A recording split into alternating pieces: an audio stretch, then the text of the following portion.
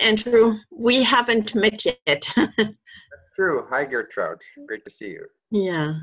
Where are you? In Germany, north of Frankfurt. North of Frankfurt. Yeah, I don't actually know where Frankfurt is. I In was the in middle. Germany. Right in the middle of Yeah, Germany. I think of Nuremberg in the middle, but that's not true. Nuremberg is south. It's Okay. 3 hours from me south. Wow. Okay. So it's how an far are you hour from Munich or so. An hour from Munich. Okay. Okay. I know where I've been. Yeah. 4 hours. 4 hours from Yeah, Munich. I'm in half hours. Yeah, 4.5. Yeah. I will have to look it up on the map. Cool. Because somebody else was in Frankfurt. Jürgen liked. Some Americans know Gießen because it was a military base. I'm Canadian. Anyway. Oh, sorry. I apologize. Are you in Canada now, Andrew? Yes. Where about? Near Ottawa, so north of New York State. Yeah. Just north of the Great Lakes, you know those big lakes there? Just north of that, yeah. I have been au pair. Oh. 75 in Buffalo, New York. Oh, yeah. So maybe 3 hours away, something like that. Yeah. Mm-hmm. Of course, there's a lake in the middle, so I'm on the other side of Lake Ontario. Yeah. Cool. Okay. Hi. This is my first. I've been to my third GCC meeting, and I followed some Facebook posts, but it's my first unblocking call. Yeah. I mean, there's many ways we can go about it. I guess sometimes it's sort of been more informal talk, and other times we've kind of explored a theme. But it's been a little bit about triggers, sort of emotional reactions, and sort of maybe what could be a useful attitude towards that, and ways of dealing with it when it happens, and maybe ways of avoiding typical problems. So it's a very rich area. I think it's a very interesting theme. Yeah. Are there any thoughts you have about it, or things that you would be interested in looking at?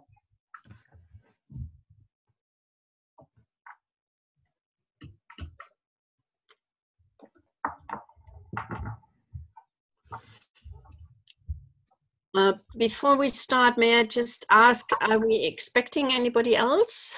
And did you do the check-in yet?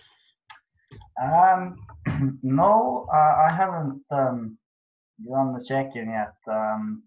But I'm not sure if anyone else is coming. I spoke to Sam a little earlier, so he asked if I could be host of this, and I think so he's in the UK, and I think Tammy is traveling somewhere too. So there may not be any others, but I mean we'll see. Sometimes someone just shows up. So, but yeah, I'm here in Norway, so and beautiful spring time now, really warm, and I've just been out most of the day, and yeah, now just came home not so long ago, really, and basically I don't have any specific things that I thought about to talk about today, so I'm kind of seeing what comes up, I guess. But it's a lot of really interesting things with unblocking could be worth looking into, for sure. Yeah. maybe I'll just check in a little bit first of all. So yes, here too in Canada, it's beautiful springtime after a longer than usual winter, I think. The tulips are just out the last few days. They're quite lovely.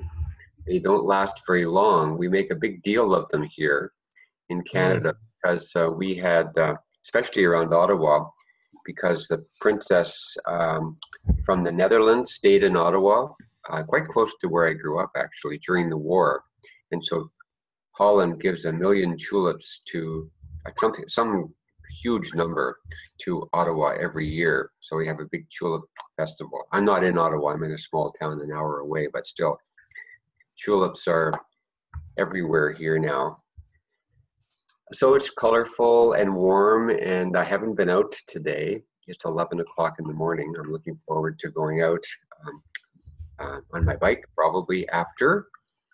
I have much more things that I do online than I do. I have many more connections and exciting things online than I do in my actual life in this town. I'm a writer, and among other things. So I work away at my projects, yeah.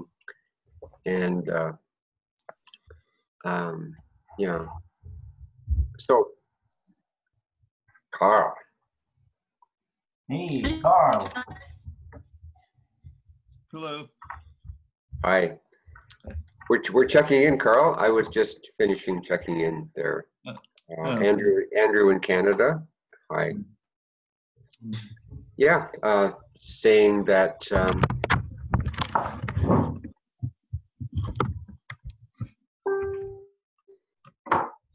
a beautiful spring day here, and I'm feeling some of that. Looking forward to, yeah. There's a lot of joy in the air from the spring, from the weather, and I'm looking forward to getting into that. And I'm feeling pretty good. Excited about this subject. I see unblocking as being a part of creating, or the best way to unblock is to create something. But I'll look forward to talking about it. Over. Glenn, can you mute? You're making noise. Yeah, I'm finished with that now. Okay. Yeah, so sorry about that. But I heard everything. So. Mm-hmm. Yeah. I didn't say anything because we had a public holiday, so national holiday on Thursday, and then afterwards it dawned on me that it was a Thursday. But I would like to share my screen with you. Wait, where is it? No, it's not yet. Wait. Cannot. Yeah, I found it's better I've found it's better not to be in full screen mode when you want to share and when you want to get out of sharing. Yeah. And stuff. Yeah. It especially if you're using dual monitors, because you're like, where is it? Yeah. Yeah. So I just messed it up, obviously. Are you looking for the screen? I just wanted to show you my husband had what do you say, an exposition, yeah, with dance photos, and so we had an opening right around 5 o'clock when you met, and so he had 2.5 to 280 meters on a truck plane, so it was really interesting. And we had a dance performance there, and so it was great. Oh, was it on I the didn't truck? think of you only afterwards. Yeah. Yeah, so was it on the truck, sort of? No, it was like what you put on the to protect them. This is a foil, but something like that. So really it's more than canvas, and it's very strong. And so we had gigantic photos. Great. And I cannot find out how to show them to you, but well, so that's strange. Isn't there a place we'll see. called Share Screen? Yes, but I don't find my. Wait, maybe I can. Can you see it now? No. No. No. Okay. So, yeah. So I'm sorry. Maybe I can put one in the chat. That'd be good. Yeah. So Carl, good to see you. So wait. Maybe. Yeah. Maybe now. Something's happening. Yeah, wow. Can you see? So. Absolutely. So there were 8 in one room. It's not a big one. It's yeah. So. Yes. Wonderful.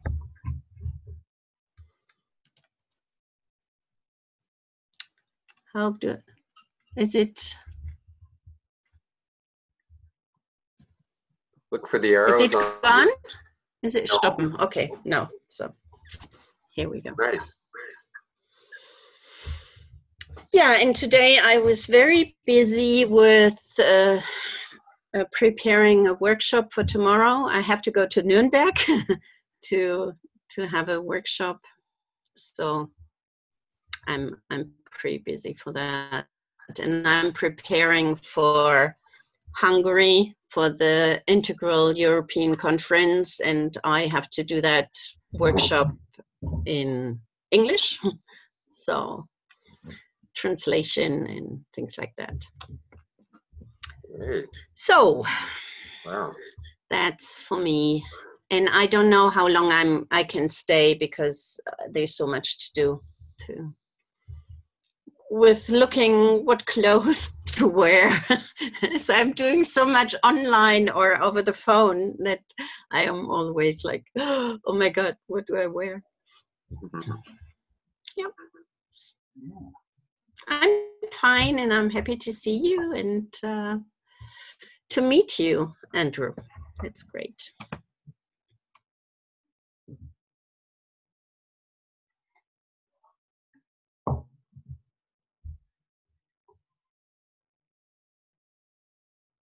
So Carl, would you want to check in or?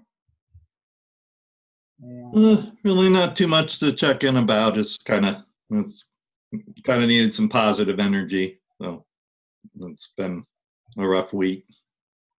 Okay. Where are you, Carl? Alexandria, Virginia, about 10 miles south of DC.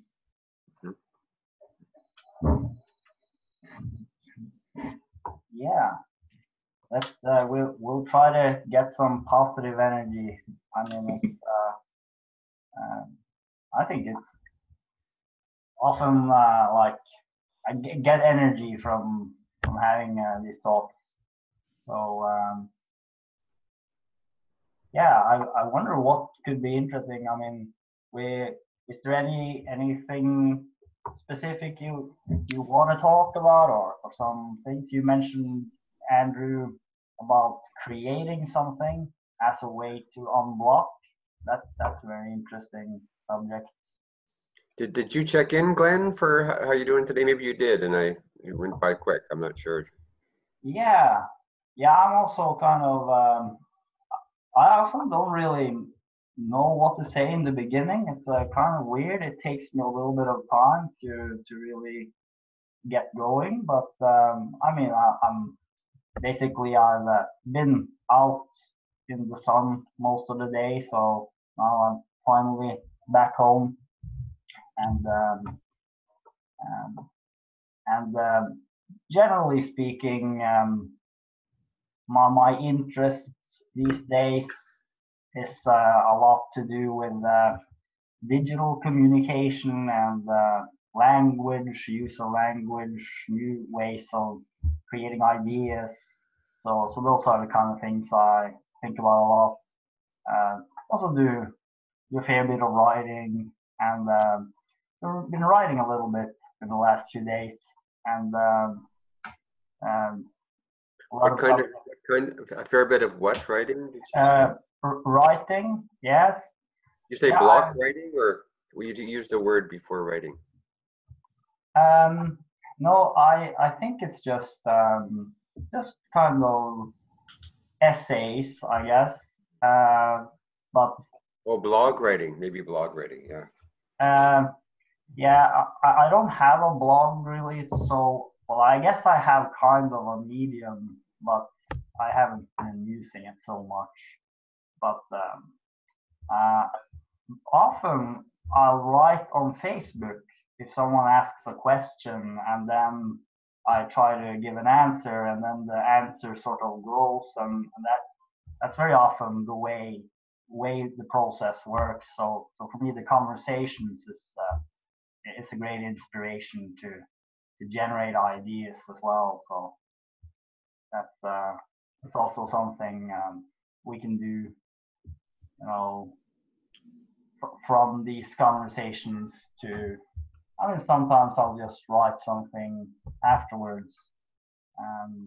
So I'm really interested in that these days.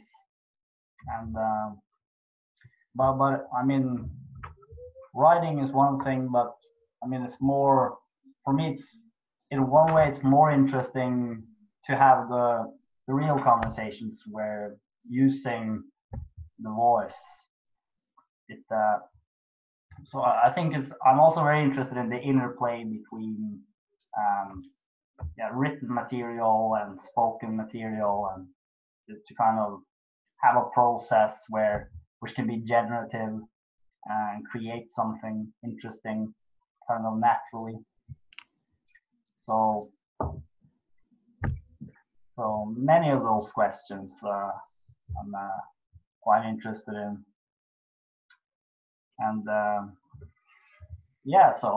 but I'm feeling quite good today, and ready to go into something.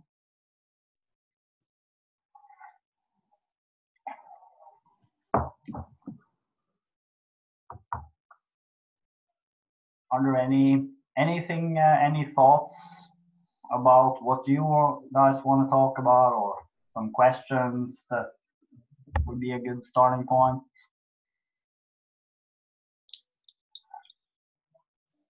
Well, I'm kind of right at the beginning of the summer term. I'm a second year doctoral student, and one of the courses is a practicum, so I'm supposed to actually be able to apply theory and stuff. So just trying to get just the general thing of trying to get projects started, and kind of a little apprehensive, I guess. Once I get once I get some traction, then things will pick up. But right now, it's just I didn't have much success last term. So as far as that was the praxis course and things, so just kind of, so that's kind of where I'm at right now. So I guess I guess how you've gotten some successful projects going, or however that kind of conversation would be helpful. Can you say a little bit more about that? What do you mean by projects? What kind of projects, and what do you need? Well, I've with my organization, since I really can't apply the things, I'm actually looking at applying things to the university and things. So it's going to get people participating in events, in meetings like this, and and it's part of it. So trying to, yeah, trying to find the right topic that'll kind of engage people. I guess part of it is a law of irony too, because I'm actually looking at a lot at engagement theories. It's like I'm having trouble getting and staying engaged myself almost. So yeah. Yeah. I guess it's not so easy to put those engagement theories into practice. Have you decided what you want to write your thesis about, or is that also what you're looking at and considering? That's still a way. That's still probably not till early next year for me, as far as I am. And part of it, I mean, the capstone paper for the fall is kind of dependent on some of these initiatives taking off and establishing communities. So that's kind of, so as I said, it's kind of just getting that inertia going and things. I found some interesting references and things. There's a group, they have a magic framework for employee engagement, and that's about having meaning, autonomy, growth, impact, and connection and stuff is their framework and things. So yeah, so it's just finding a small group. I mean, you need to have a minimum of three people, so really this is kind of the minimum group, so I could be taking some notes using some of the technology I want to be using, and not necessarily be participating in the conversation as much, just kind of until I can. And I need to, it's kind of a catch-22 because I need to build some proficiency with the tool and stuff, but if I don't get if I can't get the group started, then I can't really, then it's just in theory. Yeah, right. I would just like to know, I mean, I would be glad to go with your topic, Carl, and at the same time I would like to know what's on your mind, Andrew. So before we dig deep in one. Yeah.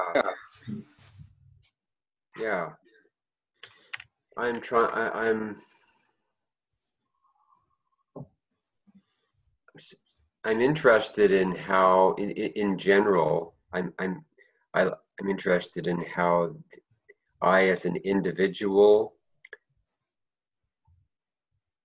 find a way to express what I need to say or be in a group. I'm really fascinated by how in the world, in the social groups that I'm a part of, I tend to conform to what the group expects of me, and to act like the mainstream group wants me to be. So I'm interested in how we can use intentional groups to put that problem of conformity into the middle somehow, and see beyond that, how can I say what is really true for me? Because knowing that we're all going to try and be, or my observation is that, and I'll speak personally about it, a very strong need to belong and to have a good place within any circle. And here I'm with 4 people. I've met Glenn once before, but the others 3 of you I haven't met. So there's a strong need to kind of establish or to be both to satisfy my own need for expression and movement and being, and also to satisfy the needs of the group for harmony and safety and coherence, I guess. So trying to acknowledge both of those things. And for me, an idea that I'm working with, this may or may not be something you can use in some way, Carl, or any of us, is to put the idea of the importance of belonging and safety and as something that we share, that in my view, all people share strong need for that, and put that in the middle and say, well, we have this hut.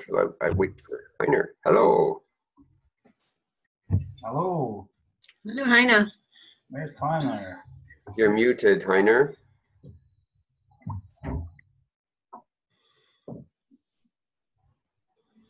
Do you want to unmute yourself, Heiner? And there. I'm muted now. Hi. And Andrew, could you? This is funny because you're just doing that right now. So it was your term, and yeah. I think Heine knows how to come in. Of course. Hi. Yeah, just all right. Going, So shall I finish my idea there? Yeah. Thank you. So I was before I was so gently interrupted, I was saying that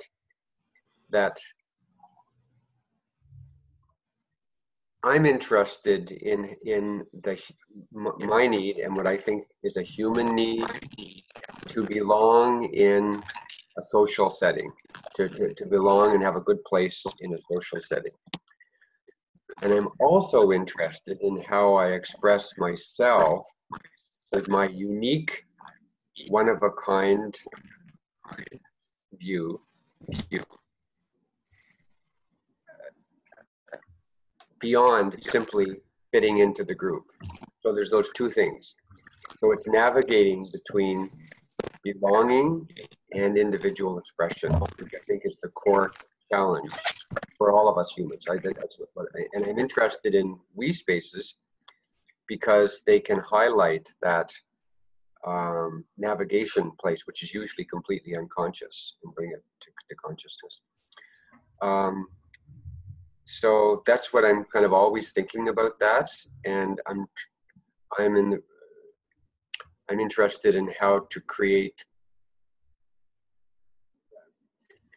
groups and community where we can explore that more, because I think that the new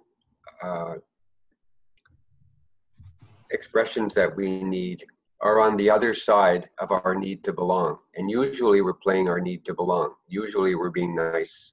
That's my observation, and certainly true for me. Usually I'm trying to subtly, unconsciously fit in. So I inhibit my unique contribution. So I'm trying to find a way past that. So that's what's alive for me. Is that true right in the moment? Yeah, I'm telling you something that's an active inquiry for me, pointing at that phenomenon. And I think it's at the core of building communities and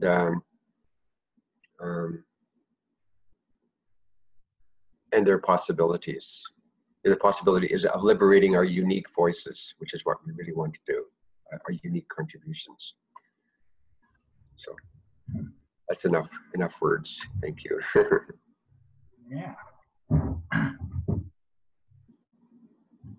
Heiner, we have done the check-in, which maybe you would like to do too, a short one. And at the moment we are looking what topic is it that has the most juice or wants to be seen today. And I was just wondering how much they interrelate, how the engagement is related to what Andrew just said. And Heiner can check in, maybe wants to too. Oh, gone for now. He wants, but he's in and out often because his internet connection is not so. Yeah. Yeah, I guess there's an interesting relation between belonging, feeling of belonging, and engagement. What kind of engagement? Sort of, yeah, this balancing, I guess, of expectations or something to fit into, but then to add something new. That's an interesting balance. Figure that out.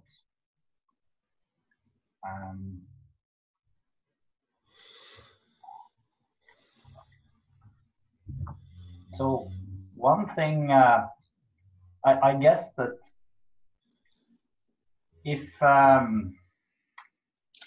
if I have something unique to offer, then maybe it's a sign of a good group or a good setting or possibly engaging setting if that would work to express clearly, perhaps.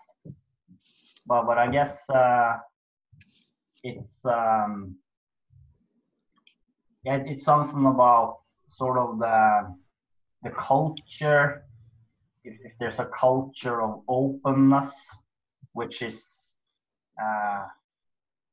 inherent to the setting, I guess that that also might be important to sort of have that space for just expressing something.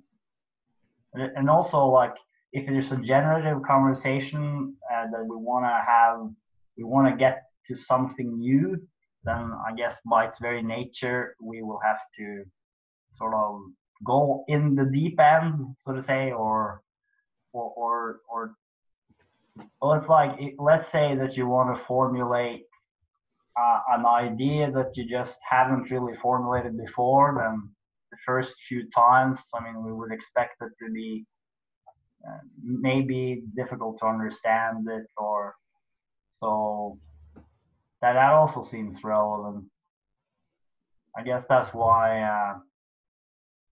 often it's good when it's also this playful attitude where I guess that's part of the thing is to experiment and be able to test something out. So, but this belonging, I mean, yeah, that really seems to be at the core of all this.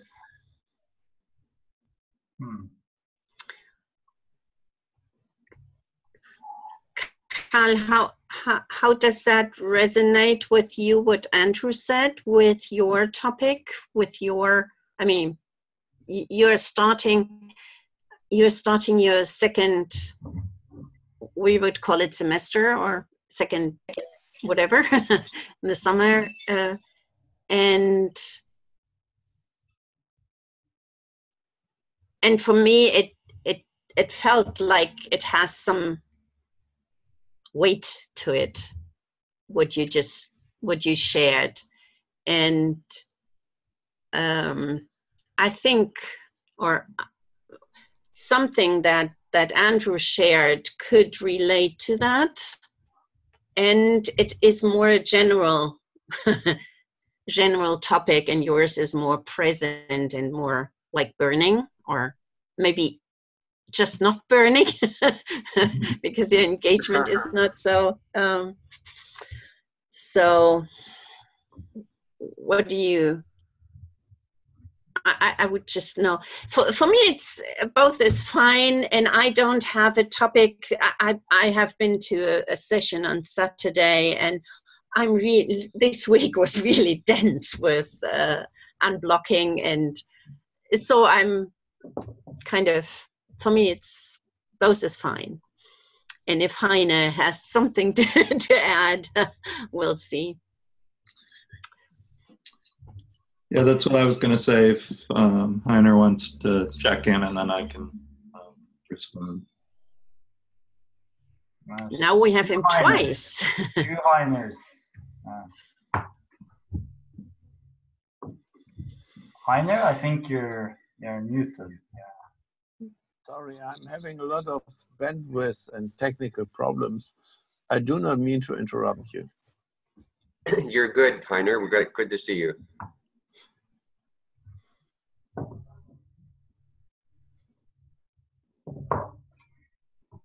Yeah, it takes up a lot of bandwidth to have this. Sometimes it just jumps in and out, but that's just the way it is. So Heiner, do you want to add something to our conversation, checking in and saying if you have a subject to dig deeper, or that you just want to go along with what's here already? I think it is better that I tune in a little bit. Mm-hmm. I always learned to whom is it addressed when you say something. So what I heard from Andrew, that he was looking into his position or the identity, or I did not get much from what Andrew said, but it sounded well in my field of interest, so I resonated. But I better listen anyway, as the bandwidth might be fading again. It's much better to follow your lines. Or Heiner, you can just say a few words about how you're doing today, and maybe that will fit in anyway. It'll just be part of our conversation. A creative mix-in. Well, I'm in Berlin. I think beside Andrew, we have met before. I did very little today.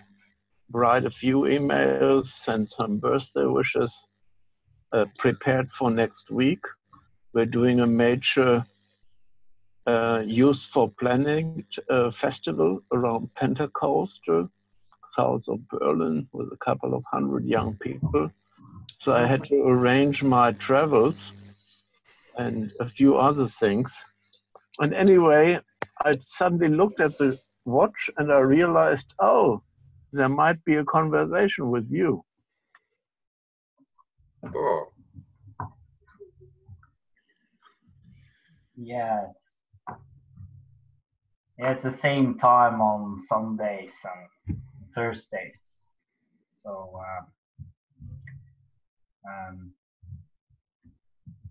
yeah. So Carl,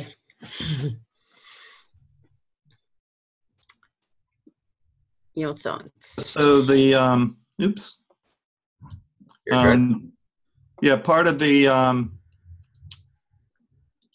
I guess I was saying trying to get groups started and things. So I guess I could actually demo the one tool a little bit, and that would actually the topics I've been capturing that can help get Heiner up to speed on the conversation so far.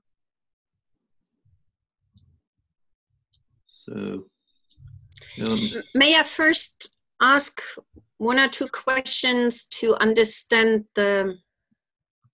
on the meta, not the tool itself.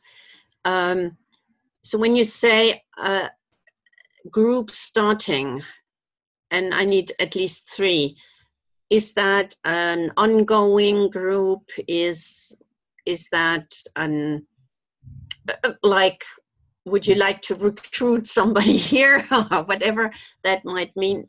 What kind of people do you need? And yeah, and then talk about your background. Yeah, I guess it's well, there'd be different things to look at, and like most communities, you end up usually getting a small core group of people who really are showing. Like we have a group. There's 580 people that have joined the Facebook group, but there's been about probably 8 to 10 of us that have been showing up like have been here like for at least 5 of the calls, and then there's some people that will show up occasionally, and then we do have new people come in like Andrew, and he may become a regular or might. It all depends on things, but I guess to get so there can be some variability there. It is kind of at least 3, at least 2 people, I guess 3, but I mean, there needs to be a conversation going where I'm not having to be the active in the conversation as much. So I certainly can't do it one-on-one, at least for capturing the tool in real time. But then, like I've been doing so far here, I've been adding some things to the one tool as people have been talking, and there could be a group out of here that it's because it's a way to manage content. So there could be a group that want to kind of help use this tool to curate the content that's getting generated out of our group conversations. So that's one of the things. So there's several tools that I've been looking at. I think the visual tend to be the ones that are more engaging and things. So I've got several tools that are very visual in nature and things to show. Okay, so it's tools to present ideas in conversations, or yeah, the tool that I'm looking at today is one that's basically like a dynamic mind mapping tool, and then there's other tools that are kind of designed.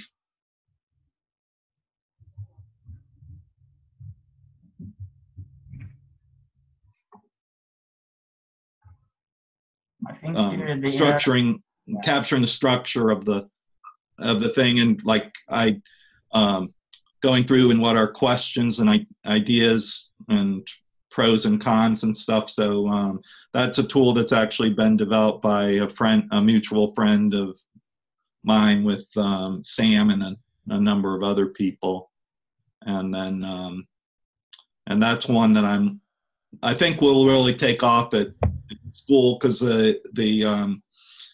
on one hand, like I've been doing here, it's individual sense making, but then you could potentially get into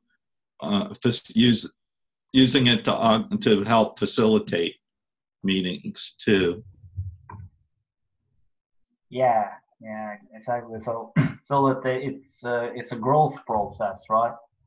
That you generate new ideas, and because these conversations.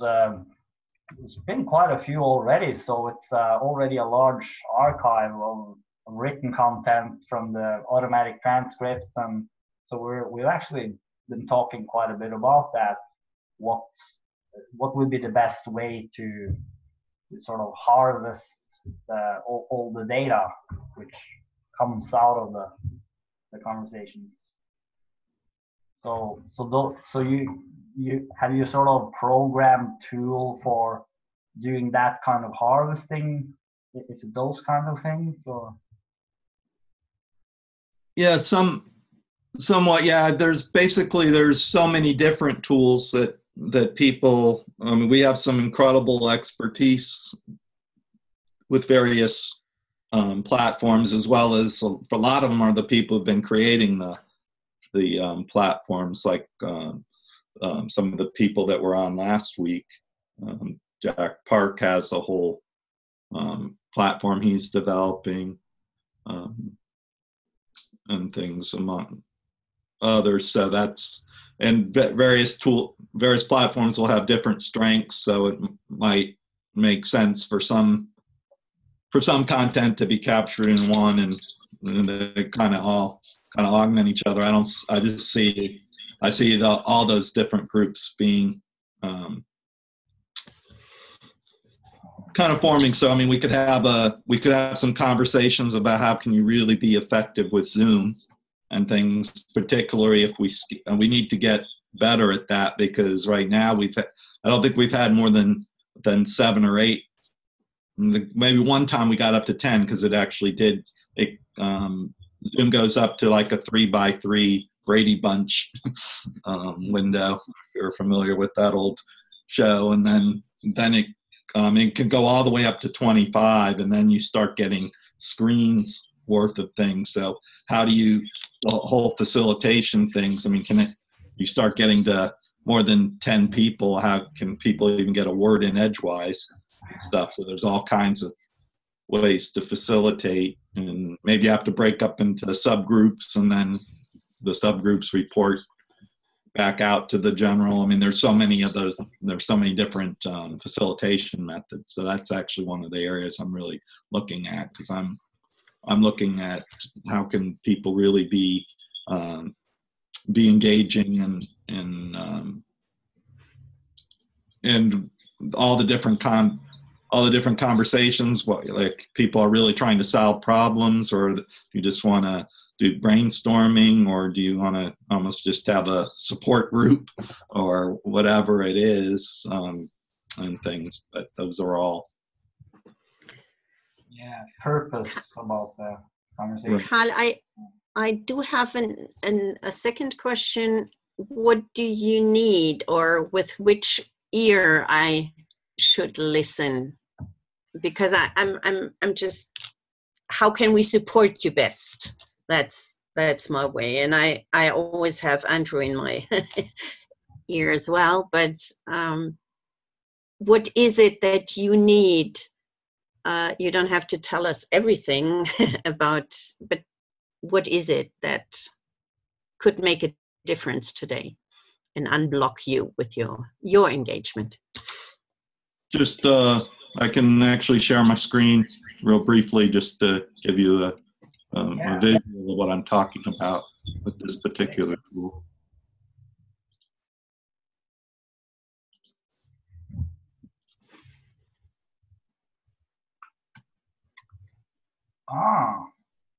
So these are the topics we've been talking about before, and then there seemed to be some real consensus around belonging.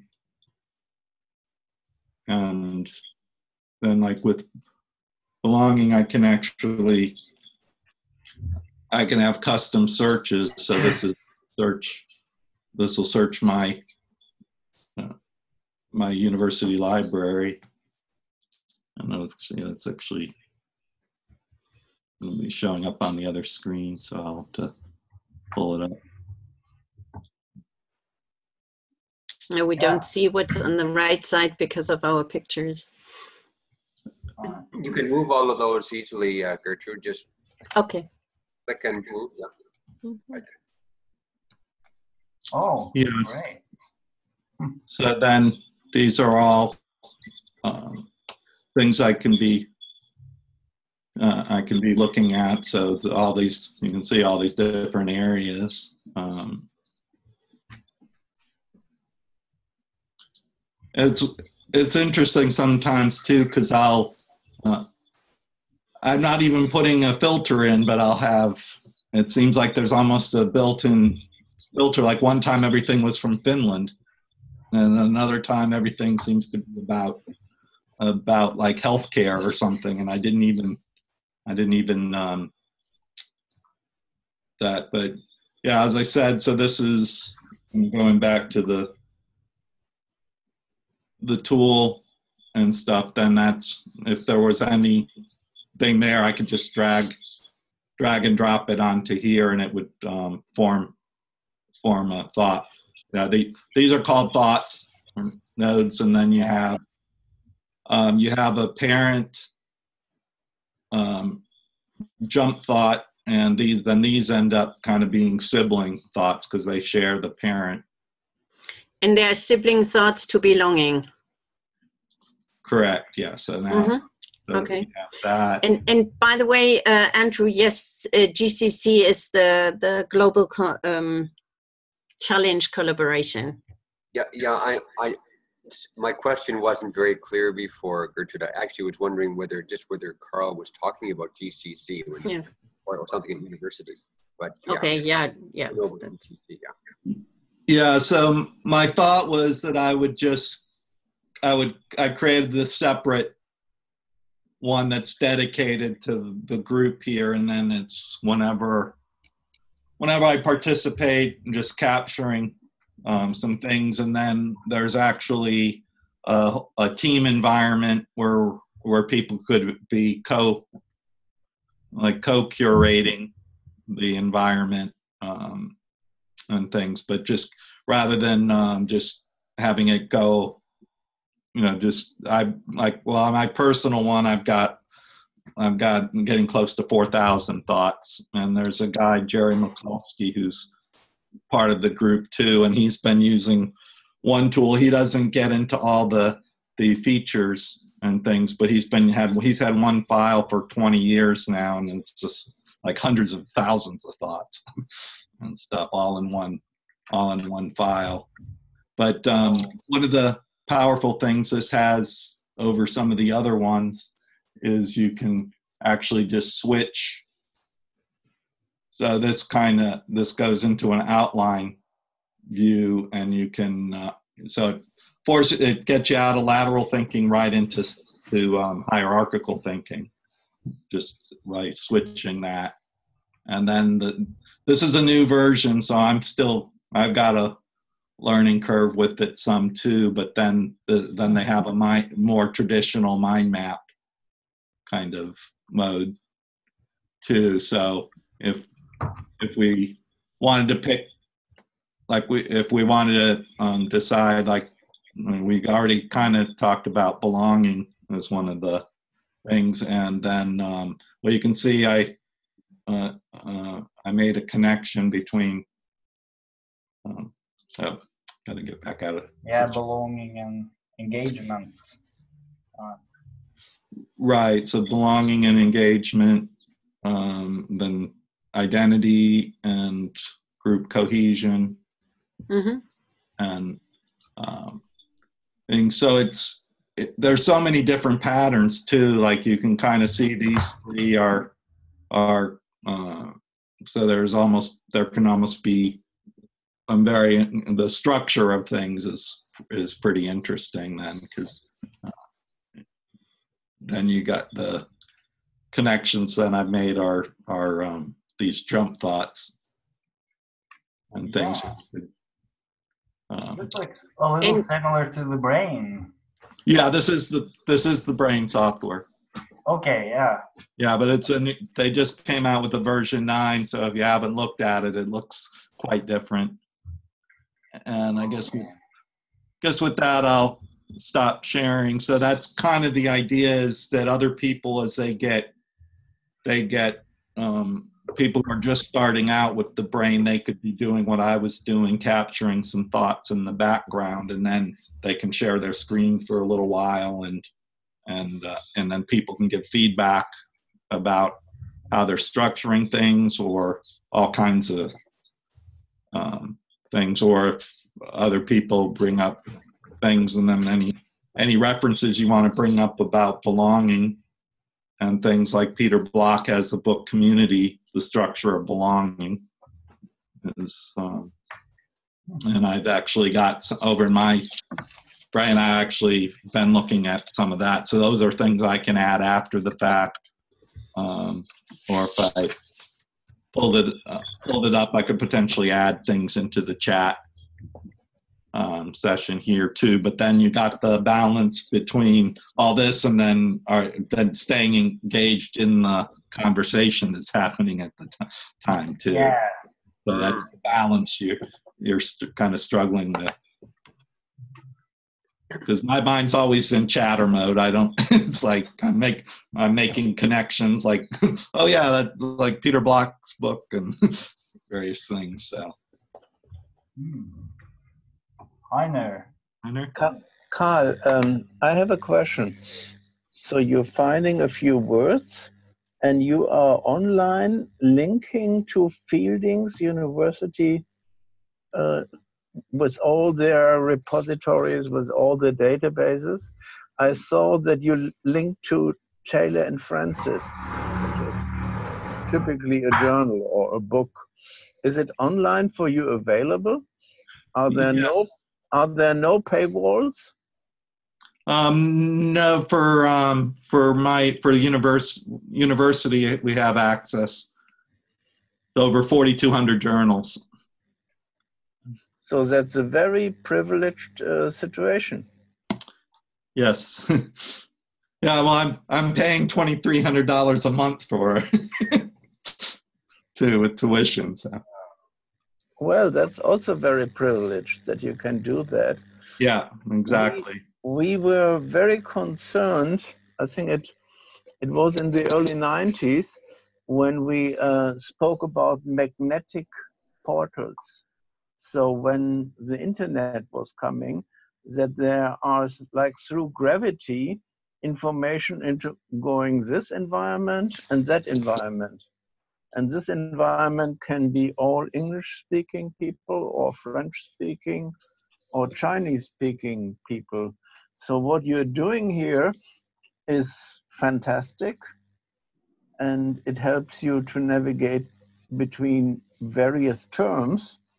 But I wonder how other cultures have access and what they understand by belonging or identity, because this is very, very culture sensitive and situation specific. So I wonder, are we playing here some kindergarten, or is this really helping us to come together? I was hoping to have some here next weekend, but it's postponed. But you seem to be also on the level. What you're doing here is very much hierarchical semantic networks, network navigation, but not going into fields of meanings and a spectrum of meaning.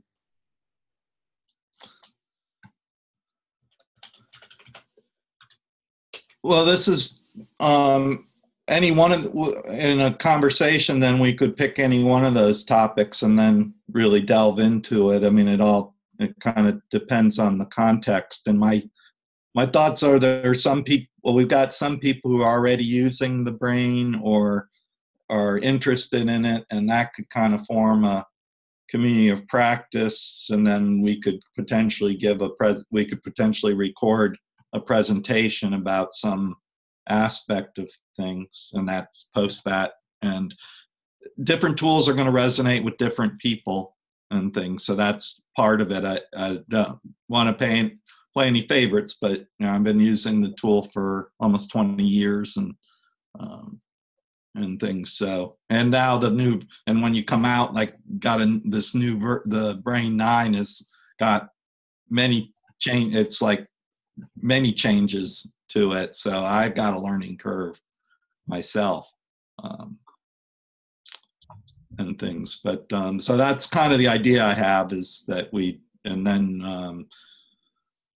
it'll be interesting to look at. I haven't really looked at some of the auto transcript type of stuff. This is still a very individual tool and stuff. There's not a lot of automation behind it. It's more about, it's geared to help people develop their sense making, and then you can start getting into this. They have a team brain thing then, so that's where, and I can provide. The software does cost money, and it does have a client version, but I can provide some support, so it wouldn't cost people anything. Mm-hmm. And the brain is purely and only in English. I think it can be other tools. That really gets into the operating system and things. And I think it has different alphabets that it can support too. I don't know anybody who's using it that way, but I can certainly do some checking on that with the company. No, Doug uses the brain a lot, and I used to before. It's really great software, but I guess it's like you say that it's a little bit expensive. Some people think, but Right. It's, Right. Yeah. And then this other tool, the software is called Compendium, and it's open source, no cost software. But then also when things are no cost, and there can be like no support for development and stuff. So it's still using like Java 7. So it needs to. If I hit the lottery, then that's one of the things I would fund that project. But you got to find some investors for some of the things. So there's the trade-offs and things. So I can't use that tool at work because the Java 7 just can't be supported anymore. Things. I'm sure other people are in that situation. So. And who developed it? I didn't get that. There's a group, Jeff Conklin, and there's a Cognexus group. It kind of started, and what I use it as an example because the software was actually the software was developed to enable the method and stuff. Mm-hmm. It's that most things are the other way around.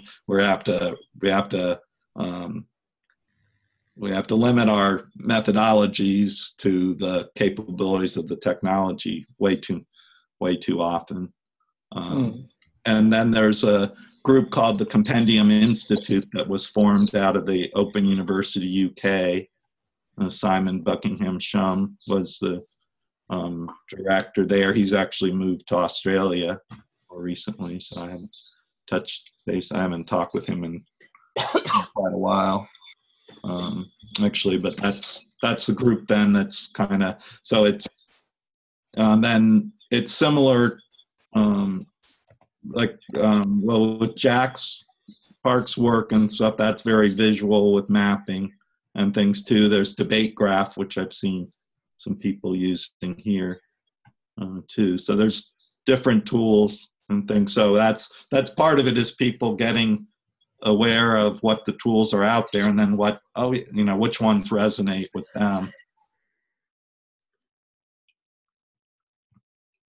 Yeah, we've used the chat a little bit here, but I guess it's like you say, it's a bit of a trade-off because it takes a bit of attention to do the writing, but then some people like it, so it's good for their thinking to just sort of take some notes.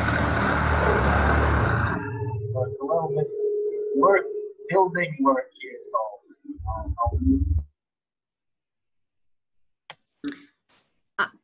I'll just jump in for a sec, guys. I'm feeling a little far back here. I hope this is. I'll just say, for me, I come from a very non-scientific background, and I struggle with the analytical part. So when I look at the belonging software, with all respect, it just does not resonate with me. I see. It would not be something that would grab me, and it has its value, but it would not be for me. So just kind of reflecting that part of life, and an analogy that came is, for example, if I was to put all of Rumi's poetry and feed it into the brain software, and made all of the linkages between, my fear would be that we would lose the poetry in it, and all of the good stuff feels to me like it's between the words and between the terminology. So to share, to have all of it's connected with all of the different thoughts and their interconnections.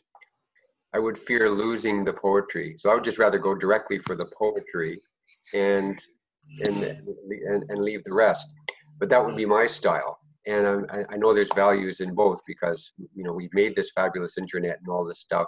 And we didn't do that by poetry. We did it by something really practical. But that would be, so for me, I just cannot imagine my brain would rebel. I couldn't even finish doing the Myers-Briggs, where it tries to categorize me into Myers-Briggs. 3 times I tried it, and I just threw my pen down and said, I'm not doing that. But that's just me. So have that perspective.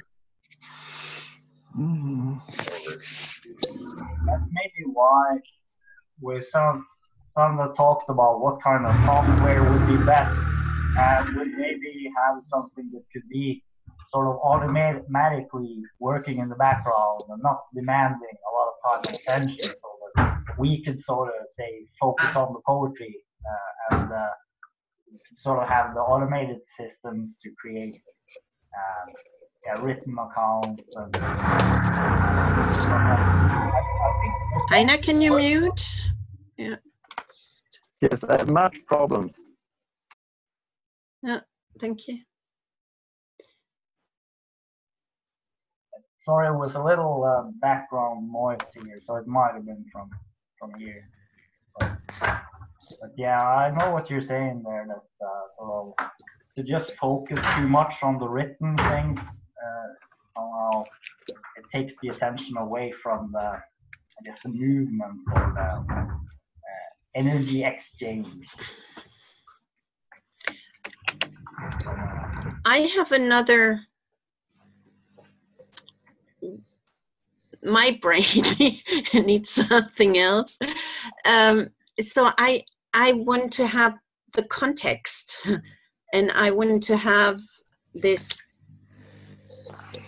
the question I tried, the last one, like, for example, in which institute or what subject your studies have, or your, is it in sociology, is it in IT science, is it, where is it located, so I know where you're coming from. And you started out with engagement, and we are talking about many different tools, techniques, whatever we can use. And for me, those are means to an end, or they are tools to reach something that my intention is. So it might be useful for this, but not useful for another one. And for me, it's like, what is your intention? What is the greater frame in which you're talking from, where you come? And so for me, this is a lot of, there are many things, many thoughts, but I don't know where to put them or what to use it for. And I would like to know, what is it that you are coming from?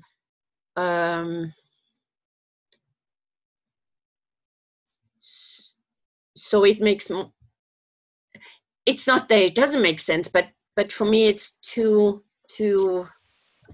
like flurry to really know how to support you. Yeah, I get it. Good question. Like, maybe purpose is another good word. Like, because that would be interesting to hear some more about. Sort of larger purpose of the system. Yeah, and from which science do you come from?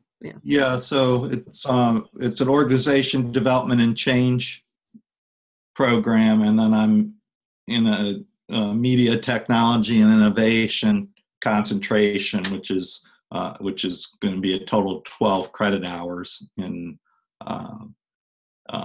advanced systems, creativity and innovation, and org design are 2 of the courses that I'll be taking this year. I'm taking the advanced systems course now. and things. So I can, yeah, let me just.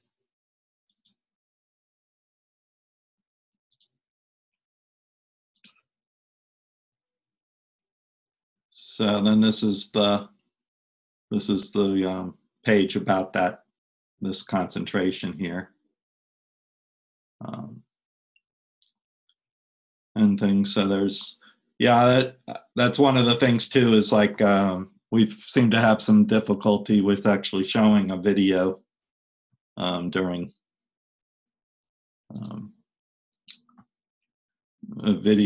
the Zoom. That's one of the things you need to practice and get better at to be more effective with that. But you also, and then I'm also a huge proponent. I want to actually try to get people meeting in person, but that's very difficult. I have 2 meetup groups that I'm trying to start. So one of them is happening hours, and that's basically just be engaging people at whatever restaurant or bar they're at, almost, and doing some networking. So people trying to get a small group of people, like wherever, people talking to each other, and then identifying an awesome thing they want to make happen. And then I have the awesome things is my second meetup, which would be more about potentially bringing in a guest speaker, or or actually trying to get into how do people get success and started or get unstuck in their efforts to be change agents. So that's kind of a thing, but it's like trying to get people to show up. I was telling my dad about this, and it's like my first meetup group, it was having a beer by myself. So you can't get much more humble beginnings than that.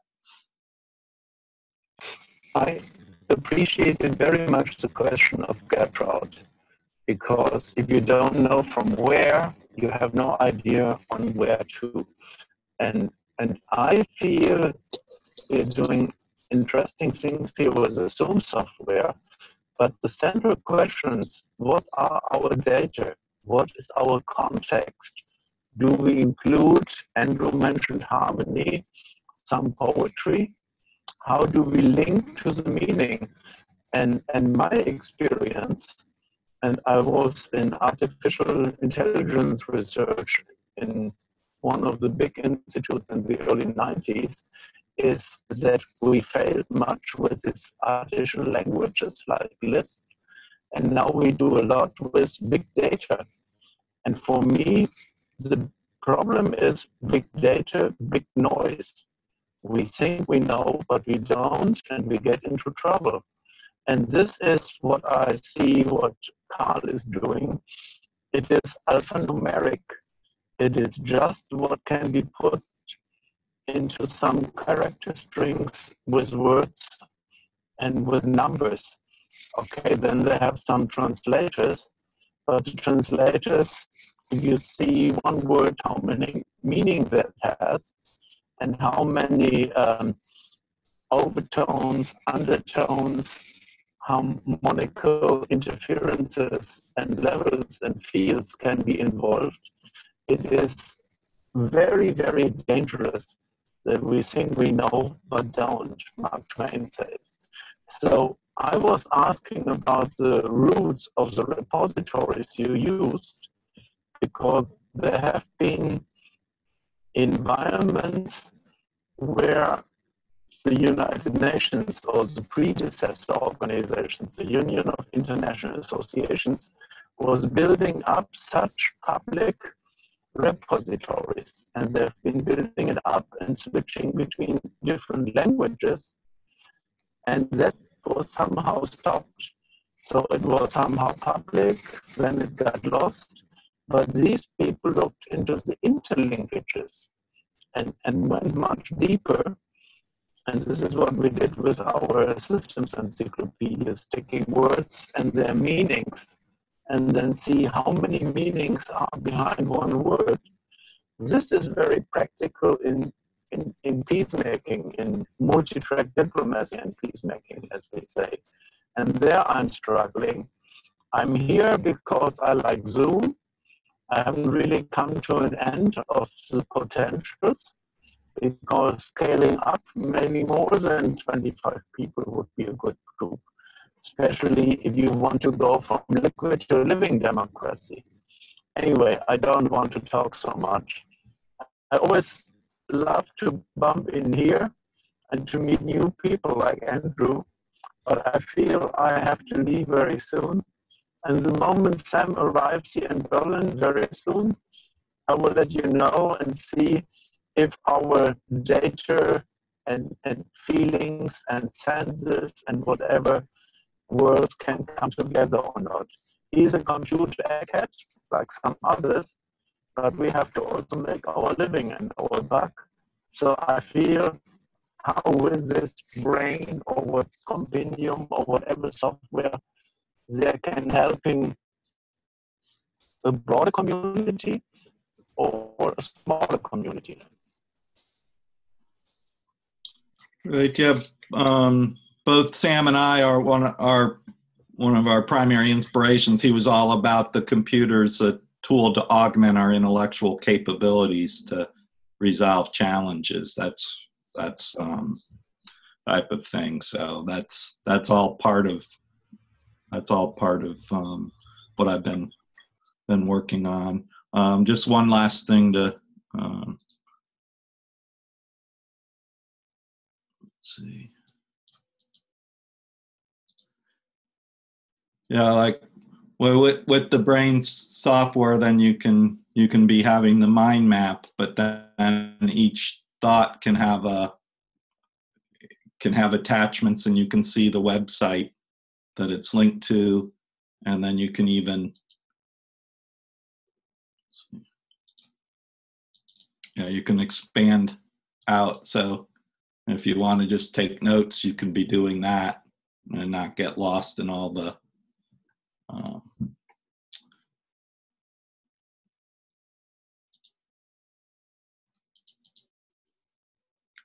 so there's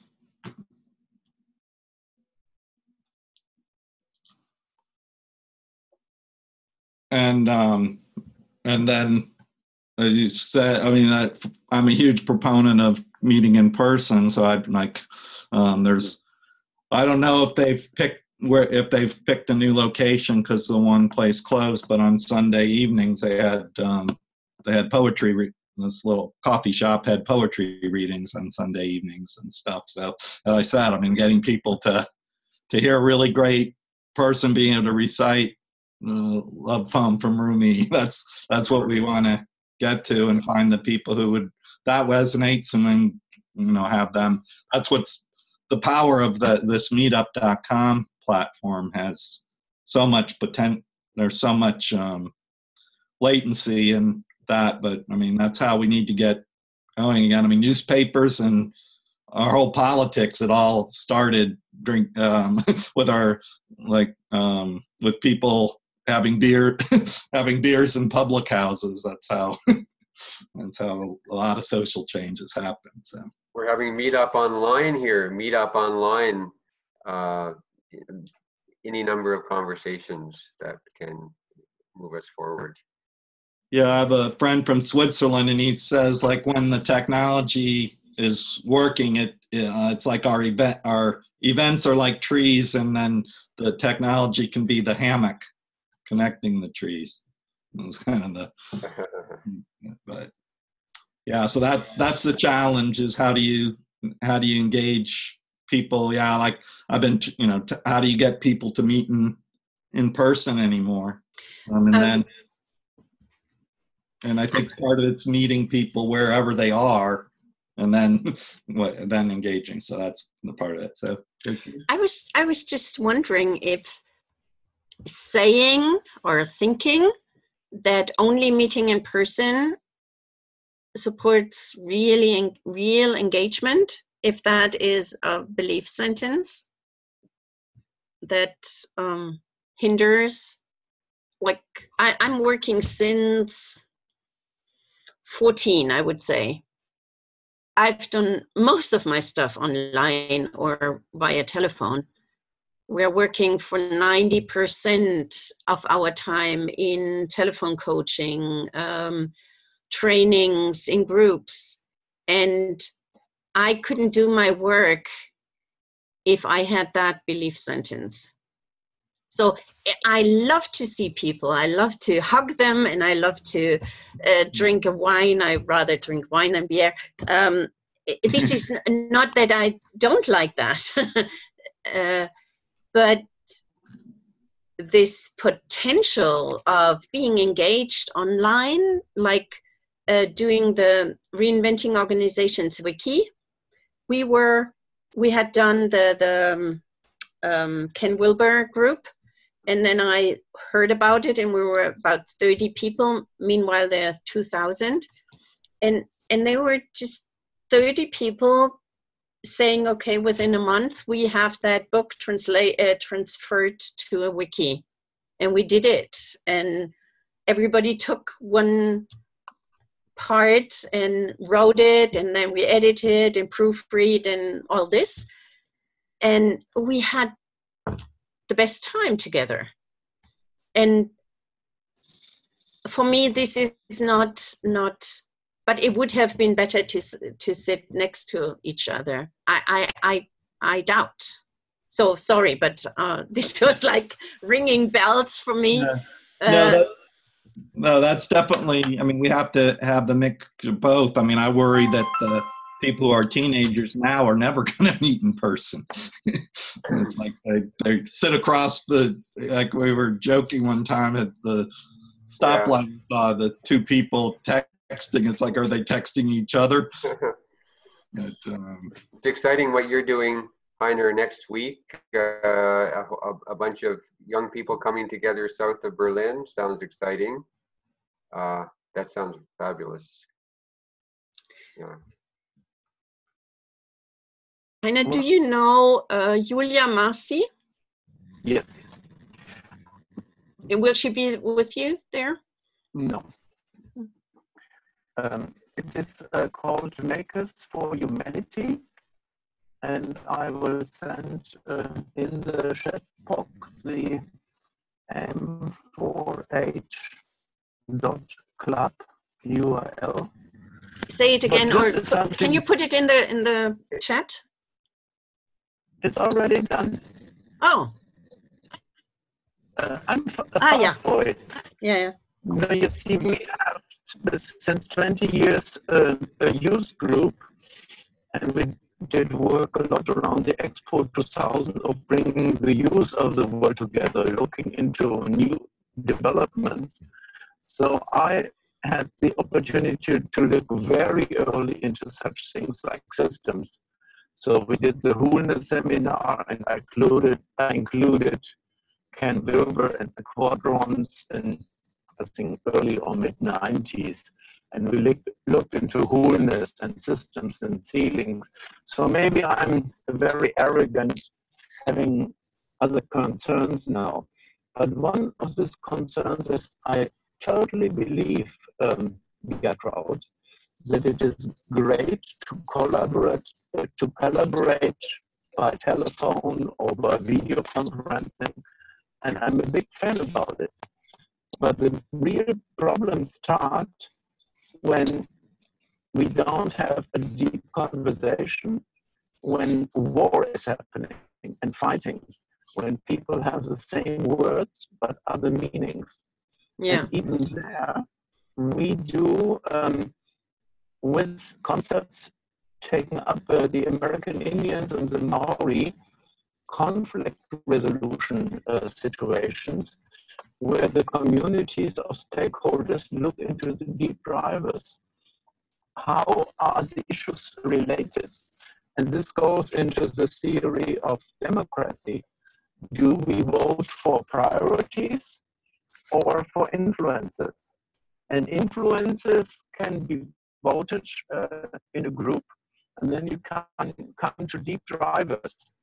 And our experience is, and I'm speaking from experiences in real conflict zones like Cyprus or Colombia or whatever you want, that this needs to have informed decisions, and that goes much more than just having a word and a context.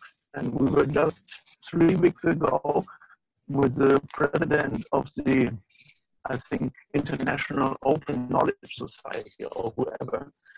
And he said, yes, we now collect all the data, but we forgot about the structure.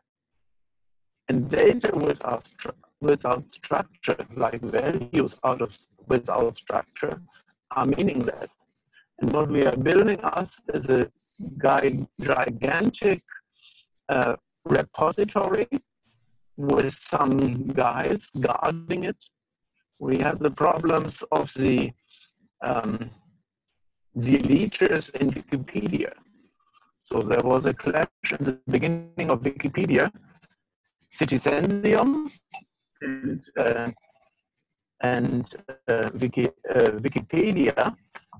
So it's the development chief and the guy who took up the idea of Wikipedia, Jimmy Wales, to really see if it can be done by all the people, or when, who is pushing one out and who is controlling what is finally in, if others have interest, that certain names, certain celebrities, certain brands are in such an open public Wikipedia environment. So I look very much into not just the semantic web, which is just alphanumeric, but really get into the feelings, the senses, the colors, and all this important information to go beyond linear thinking or box thinking that's why we liked Canova and his quadrants, but it's still management technologies, putting into 4 boxes or a square or a quadrant system. And I think human life is much more complex, and especially peacemaking. Anyway, we are on the right way, Gertrude. And the meeting, go to Makers for Humanity, and maybe you enjoy it. We are building recycling rafts and islands since 20 years, and I'm one of the old guys. So I'm the pilot, not the captain. Yay, Heiner, I'm looking forward to I'm seeing it already, and I'm looking forward to playing with that. I just want to say one quick word. For me, that a connection I hadn't quite made before, and Gertrude and Heiner both have mentioned context, and I often think of context, but actually context is a good simple word for what I mean by belonging, because it's the actual sense of context in the moment. It's belonging is our sense of being in a context that makes sense to us. And then we can add our creative input into that. But that's really what I mean by belonging. So I love that simplification. Thank you. Joshua, short bearded one, welcome. Yeah, good to see you, Josh. Hi. Just to keep you up to speed, we've been talking a little bit about group and group engagement, and sort of how we can understand that, what is behind engagement and interest in showing up and keep coming back, and we've also talked about data, and it's very, very interesting point that often comes up actually is this sort of the data or written language it kind of comes alive when we attend to it. It's almost like that, and I guess it's the same with even the technological platforms that, well, we have the technology, but then we have the process where we use the technology, and that is the context within which the technology is used. So it seems to be always a two-way relationship between the people and the programs that people use And I mean, sometimes, for example, I even wonder whether, email, if I really understand what email really means based on how I've been using it in the past, maybe there might be totally different ways to using it, which just haven't been considered. So, but still, that doesn't mean that the platform itself isn't important, of course.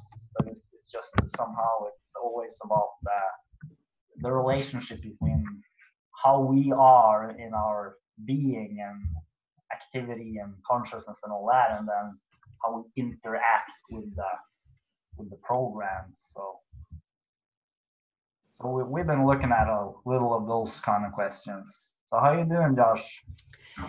Before you speak, Josh, Heiner said he might go soon, so I would like to thank you for your input and say hello to Sam. Just give him a group hug, and it's great to know how you are doing together, and to get some sharing from your conference. Yeah. I have to go also. Maybe you would have to say something, Heiner, but I'll just say thank you very much. I've got something actually important for me today. A really good connection with that context, belonging, and the four quadrants, how they fit into that really helps me to simplify that. So thank you. And it's been fun. Great to meet you all. Joshua, I hope to see you again. I won't start a whole new thing with you here. Yep. No, just say love. Carl, best wishes, and I'll see you again. Gwen, thank you for great hosting. entry. Yeah, take care. Take care. And I thought, yeah, well, for me, there's a connection between engagement and belonging. So if you don't feel safe enough, if you don't feel wanted, why should you engage?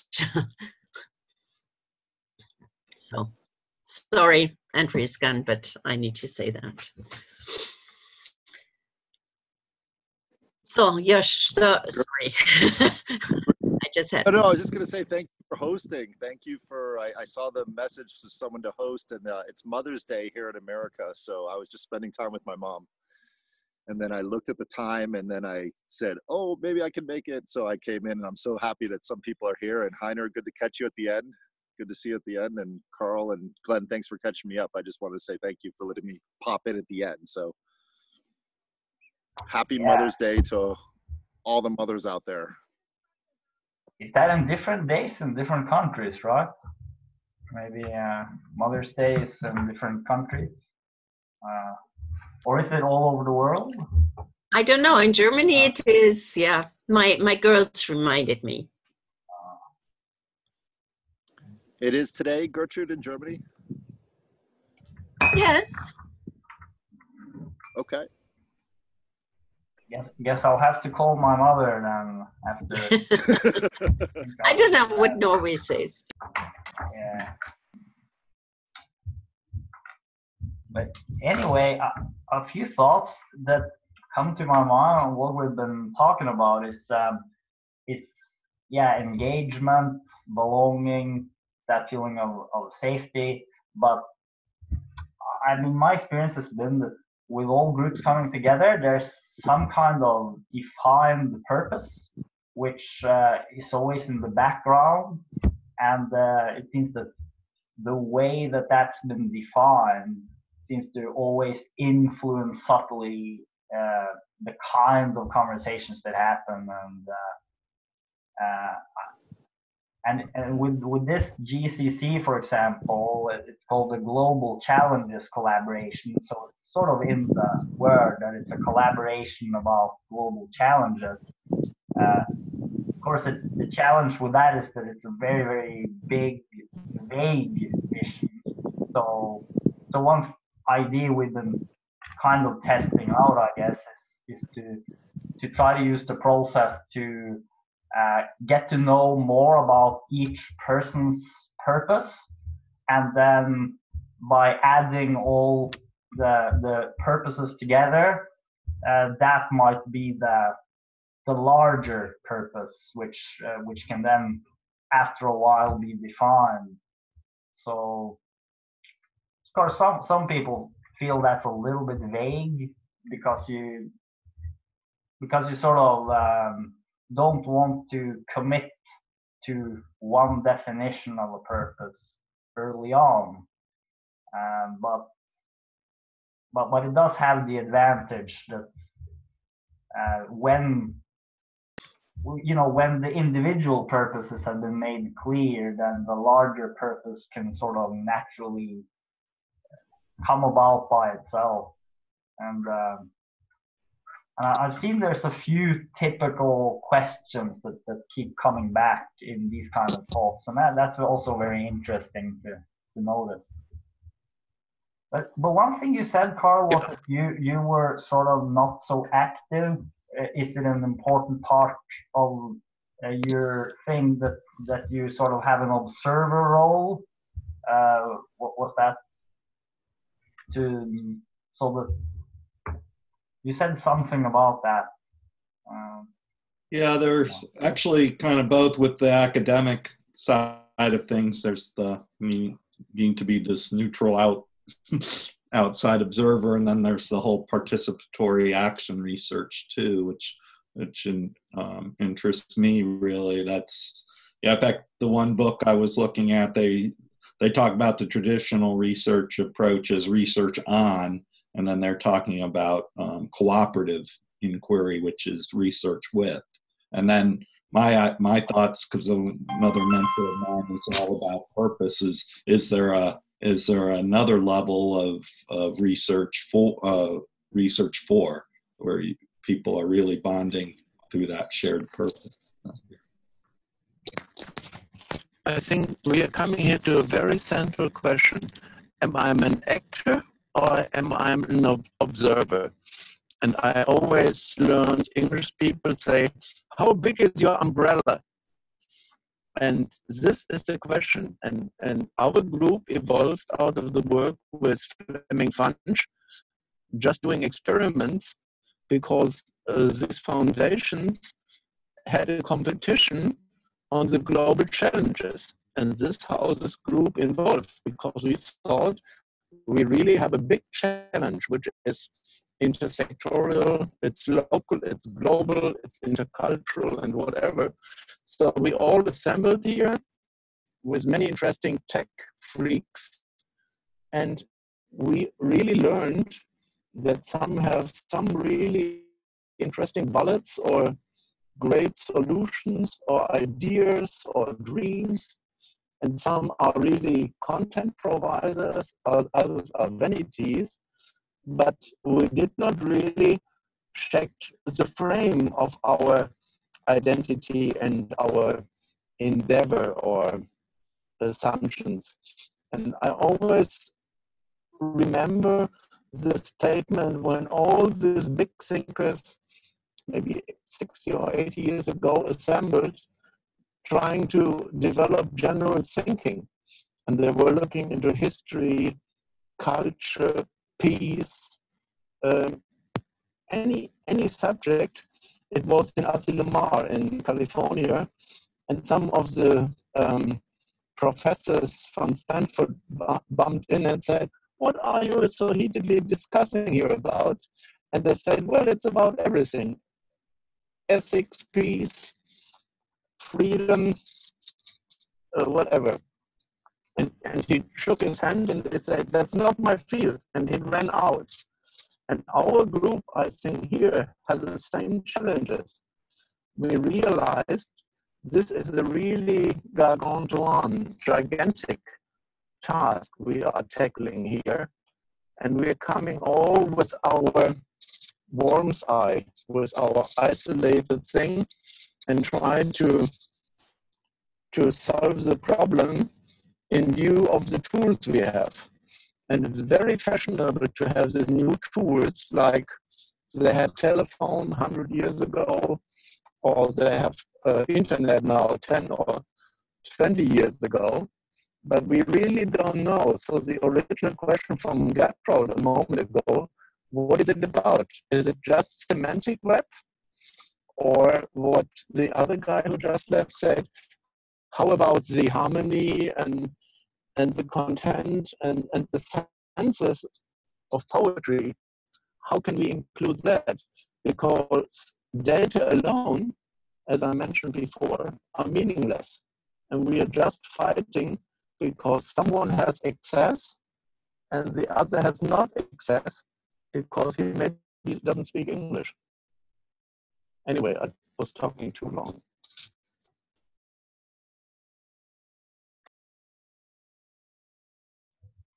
Well, that seems very relevant. Yeah, because it is such a big challenge. I mean, so I guess one question that comes is what it actually means to do general thinking, because at least that seems that everyone here is in these talks have a clear idea that there's just this one gigantic scenario where everything is influencing everything else somehow, and it can't really be broken down into any sub-disciplines, and somehow the tools for this kind of general situational and at the same time problem solving mindset or activist mindset, maybe these tools seem to, well, I guess maybe we have to develop them, because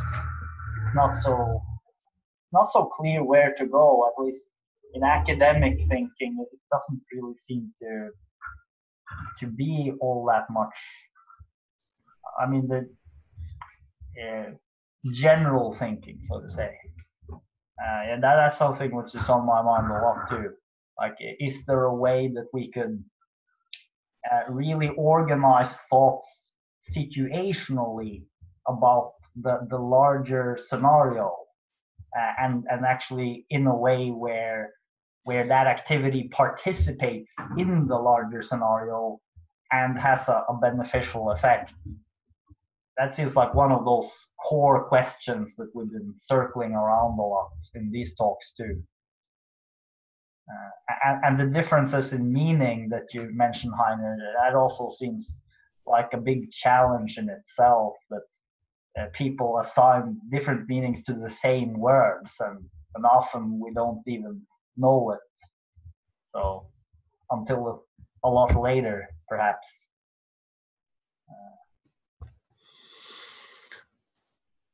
I'm just thinking of, you say break down in smaller segments.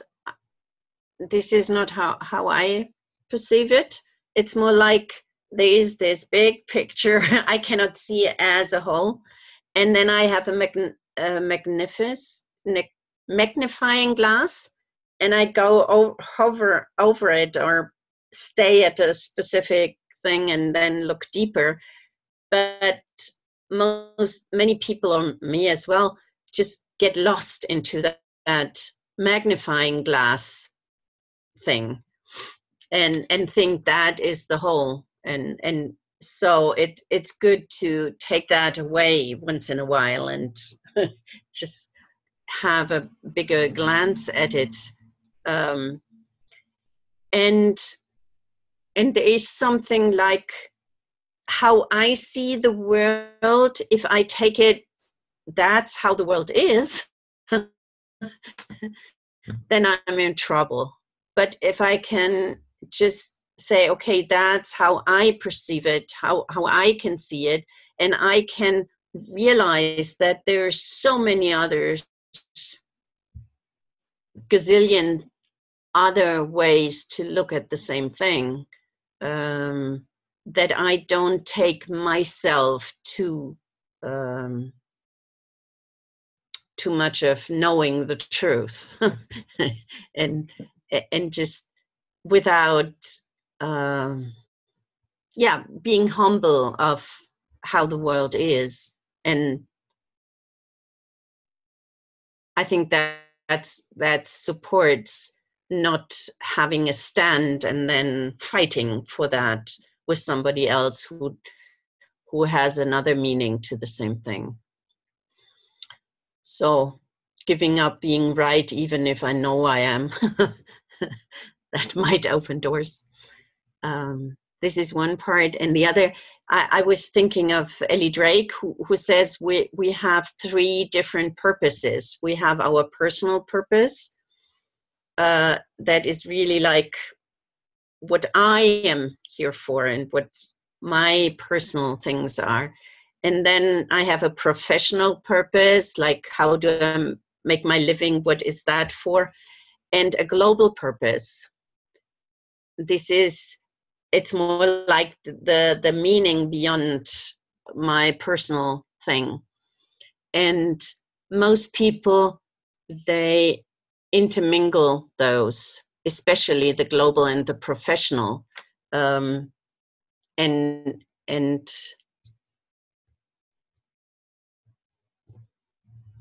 yeah, it's like going from my little me to a little bit bigger, and then the biggest. And if we don't distinguish that, she says it's a problem. And that purpose is a river, not a goal. This is something that is changing over time. There is something that is kind of eternal, but it's ever changing.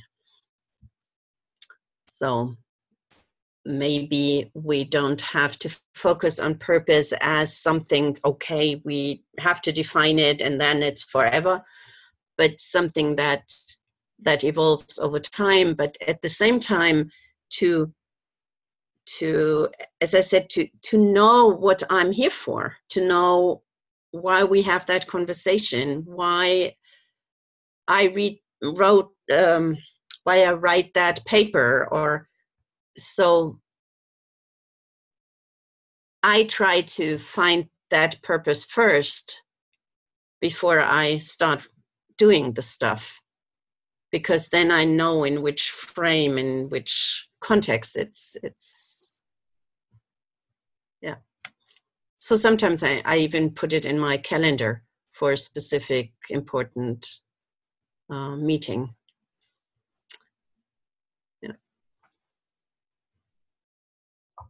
Yeah, I guess it's like we zoom in and zoom out almost, right? We zoom in on some details and then we sort of zoom out and then look at the bigger picture purpose.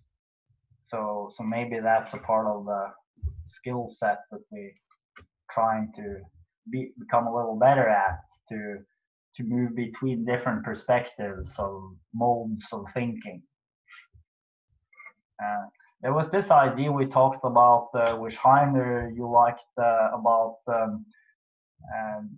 to camp and decamp. That reminds me a little bit about that. So it's kind of like when you consider an idea, you sort of camp there. You put on those glasses for a while and you try to see the world in that way. But then after a while, you can sort of go away from it and then see it from the outside. So the idea is really this movement between different perspectives. And I guess that's also what happens when we listen to someone try to understand them, then we kind of see the world a little through their eyes at that moment, and then later on might move away from it. Yeah, 3 levels of power. Okay, is that? I would like to jump in, but only before I know where Joshua and Carl are on this.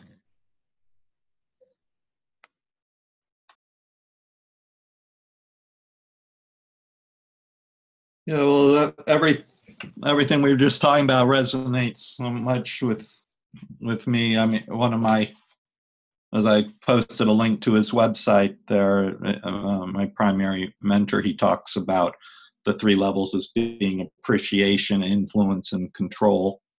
And we tend to just, when people hear the word power, they're just thinking about the control level power, the power over, and then the influence is about the power with, and appreciation then is that power four. So that gets to that what I was talking about earlier. Are there three corresponding levels of research? So I don't know if you were here for that, Joshua, but talking about research on our traditional research is research on you're coming up with your plan on and subjects and all that stuff, and then there's a cooperative inquiry, which is John Heron wrote a book in '96 about that, but he talks about it being research with, and then that's what one of the areas I'm exploring is there that next level of a research for a real research with a based on purpose.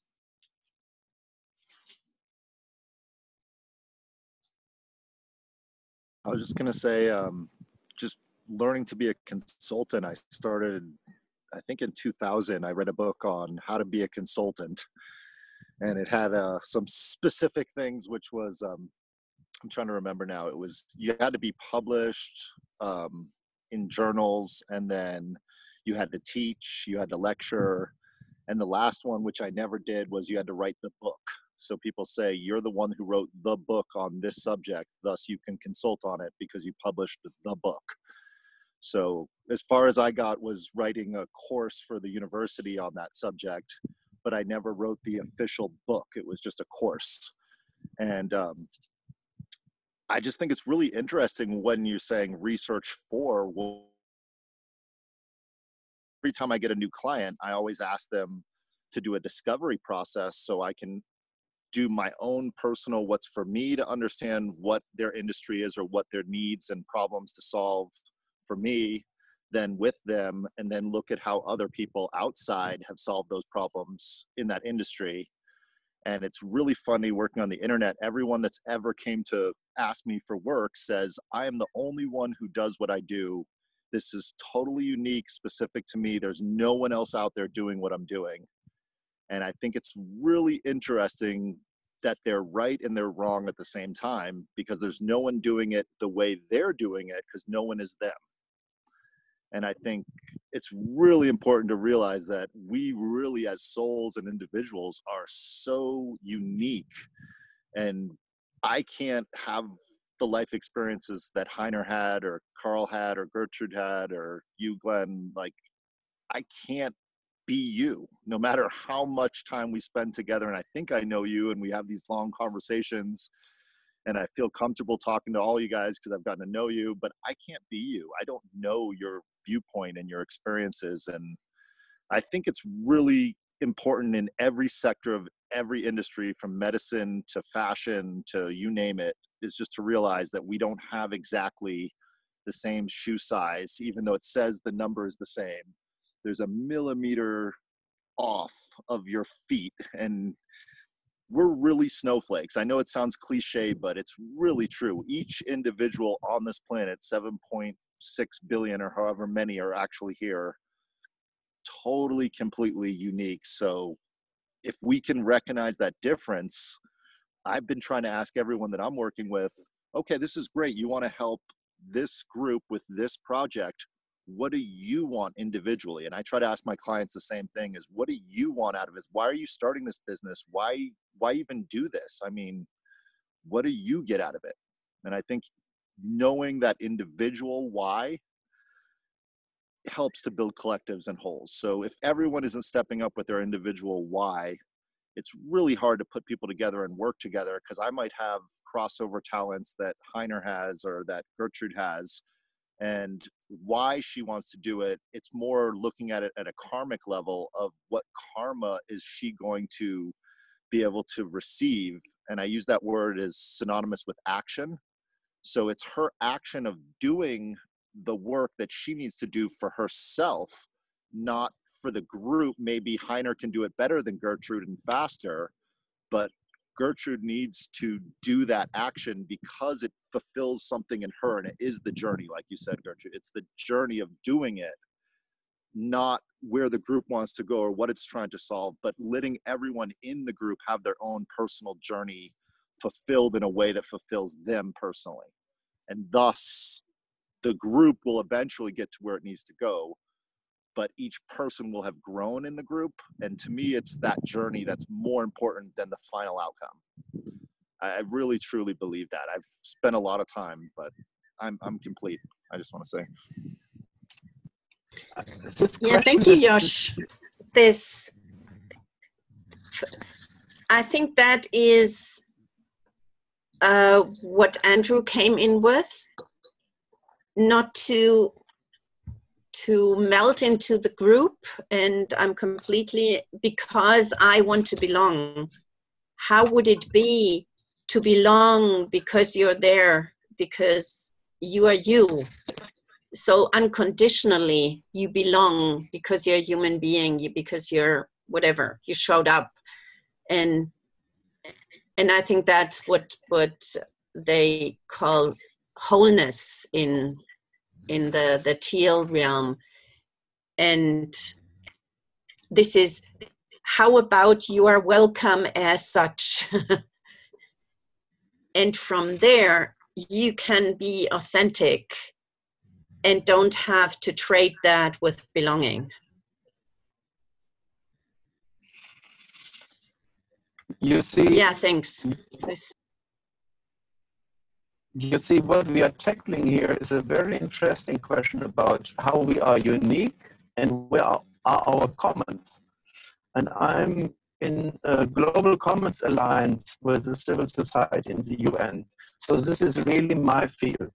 And to really flaunt, we did this wholeness seminar in the 90s.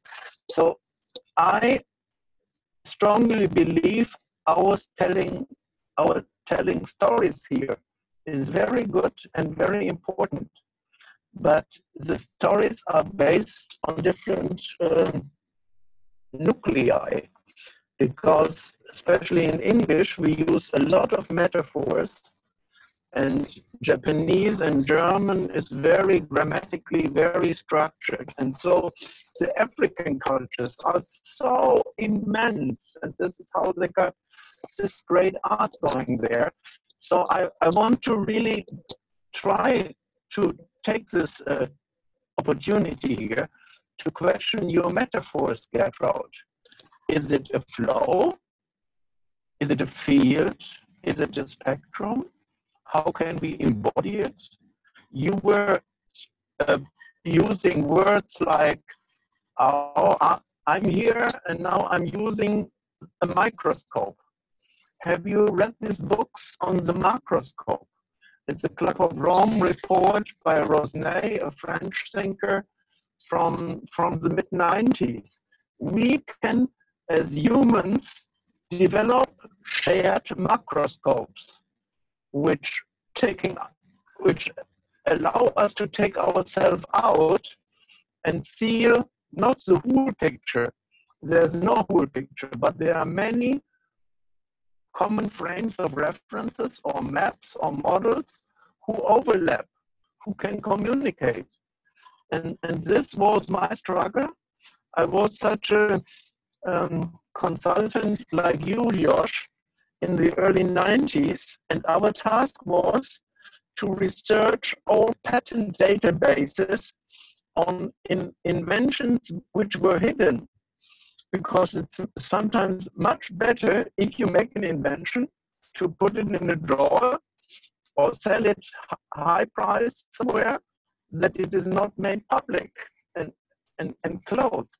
So what we have been doing is looking into the macroscope commons, where you agree on common maps, and in these maps you can show overlaps without a position of yourself. So these are these multiple identities. I call it multimodal, and camping and decamping, as Glenn just cited, not just in the physical world, but in the semantic world or in a cultural, multilingual world. And what he found in a great interview was someone speaking, creating such mind maps or mind models or stories or story spaces to really include other senses. are the information which are not semantic, which are just color, sense, field, intensity, or whatever information. And that's why I was Fleming, because we had really the chance for more than 30 years looking into all this esoteric stuff. And I love the ESO and the exoteric. And I really developed such maps. I was building them. And it's just a matter, how crazy can we be that we share them together without being put into a box of a vanity. So for example, I just found out I was deleted in Wikipedia for being a vanity. I didn't find. Are we lost? For No, what was that? no, You said, I didn't Simon? understand the word. For being what? A vanity. I Vanity. had to look it up. So not a celebrity, but a vanity. Vanity Fair. Vanity.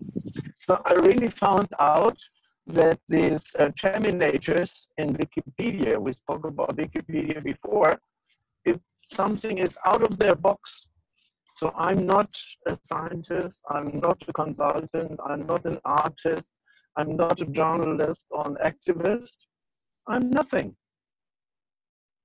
So anyway, it's very interesting to follow up, and we had this fight about who is so relevant. No, I think Wikipedia terminators have other terms.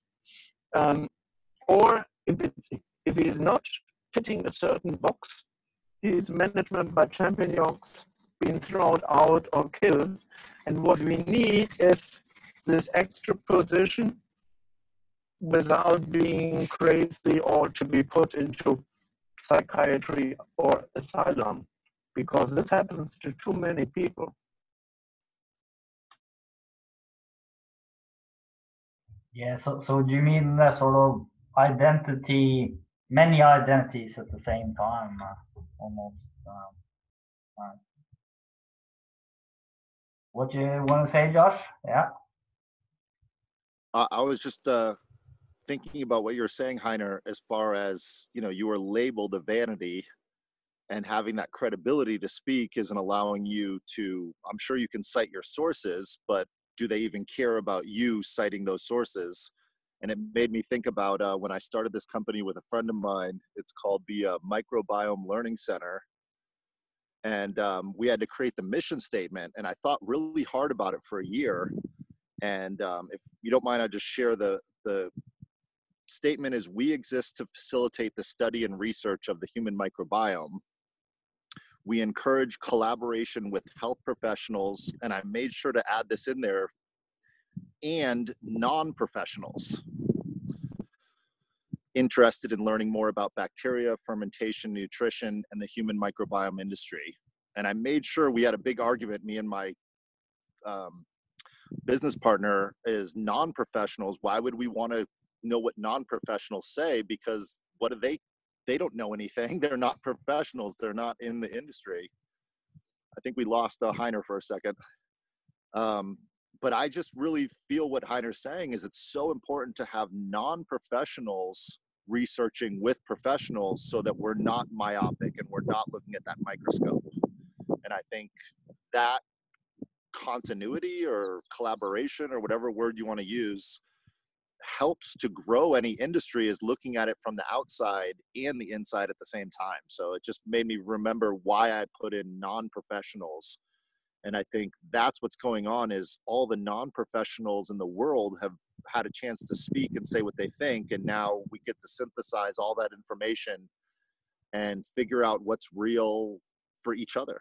So yeah, non-professionals and professionals need to talk to each other, because we have to ask each other the hard questions. And that's what I think we're doing here. I don't know individually. I've gotten to know Carl a little bit. I haven't had a chance to talk one-on-one with Glenn or Gertrude, but I don't know what your professional life is. And the word professional just means you make a living doing it. So professional, non-professional doesn't matter to me. I think you're back, Heiner. I don't know if you can hear me. I was just saying that it's so important to be a professional and a non-professional. And I'm complete. Maybe it could also be interesting to think about the sort of role of a specialist versus the role of a generalist, because it's kind of like if there are many specialists who are really good at a very specific task, then the role of the generalist might be more of a connector of people and projects, but in a way it's because the specialist is so good at that that the generalist might be free to do his job better as a generalist. So there's an interesting similarity there. Another thing which came to me when you said that about that we're all unique, and that's obviously true. And it also occurred to me that actually, strictly speaking, at every moment I'm unique compared to what I've ever been before or will be later. So it actually reminds me a little bit when I watch the water and I watch the waves on the water. It's so fast and it's always a pattern on the waves, which is totally unique. It's never probably never ever existed and will never exist again. And it's just and that's like every single moment.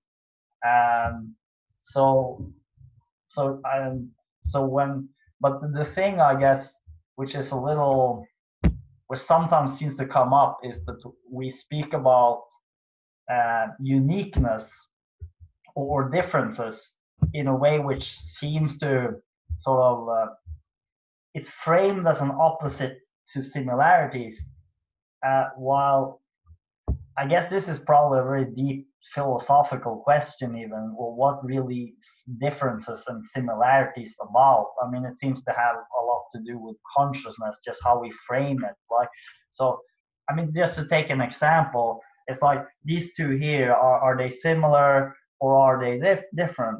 Well, they're both structures, so they're similar. They both have a certain weight, so they're similar. They're both located in Norway, so they're similar, but they also have different weight, different colors, different densities.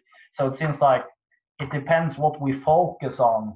If we had enough time and imagination, we could probably find an infinite amount of similarities and differences between any two people. So I guess that calls into question once again the metaphors that are being used. Another idea that came to me was this. I heard someone say once that there's the container metaphor and then there's the process metaphor, which container is sort of this is a container of water and we think of it as a container. But let's say I switch to process thinking, then I might think about how the water is moving and how the atoms are moving, etc., etc. I guess that's also relevant to this sort of issue of how we define identity, personal identity, and what does it mean for me to show up, and what is my unique role and contribution. And so, yeah, those all that's just some ideas that came to me there. Yeah, that ties right into the framework I'm developing. In English, everything is the verbs that end in ing. It's the ongoing process, so it's resolving, it's resonating, it's emerging type of stuff. So. In German, we don't have that. We don't have gerundium. It's just gerund is. I mean, it's possible to do that, but nobody uses it. It's just more structured. Yeah. It's like those Germans have a different word for everything. Actually. Well, I think what we're talking about is tenses and time and how we our perception of time is cultural and thus reflected in our language. And I think, you know, for me, I was very fortunate to live in a place like Manhattan where the one block that I was on, and you could just go up and down the block. It was the Russians on the corner, then the Dominicans, then the Japanese, then the Iranians, then the Jews. And it was just one block. And they were just literally like, you couldn't have two Dominicans next to each other cutting hair because they'd fight with each other. So it almost had to be those separate cultures on that one block. It was really a special place. But what I got out of it was just all the different ways of looking at life from each one of these people, from each one of these businesses, and knowing the people that ran the businesses. And, you know, I got to study Japanese a little bit, and there's a book I wanted to share with everybody called The Wholeness and the Implicate Order. And it's by David Bohm, who is the protege of Albert Einstein. And the first 3 chapters of the book, he takes the English language and breaks it down to show the separation of the language of English and how it's a great language to do science in because it separates with particles and tenses. And, you know, it is the, in, a, all these little things. Whereas I don't know the German language so well, but I know in Japanese, they don't have as many of these particles. They do have mo and to and go, but they don't have like in a plastic bottle. It's just bottle, not the type of bottle, not what's in it, not what it's just bottle, water. And you can do that yourself. And I just think, I go back to what my friend said years ago, was speaking one language is like seeing in only one color. And if we're all seeing in orange and we collaborate in a group and say, let's paint the house, and we're all saying, well, of course it's going to be orange because we all think in orange, then it's going to be orange.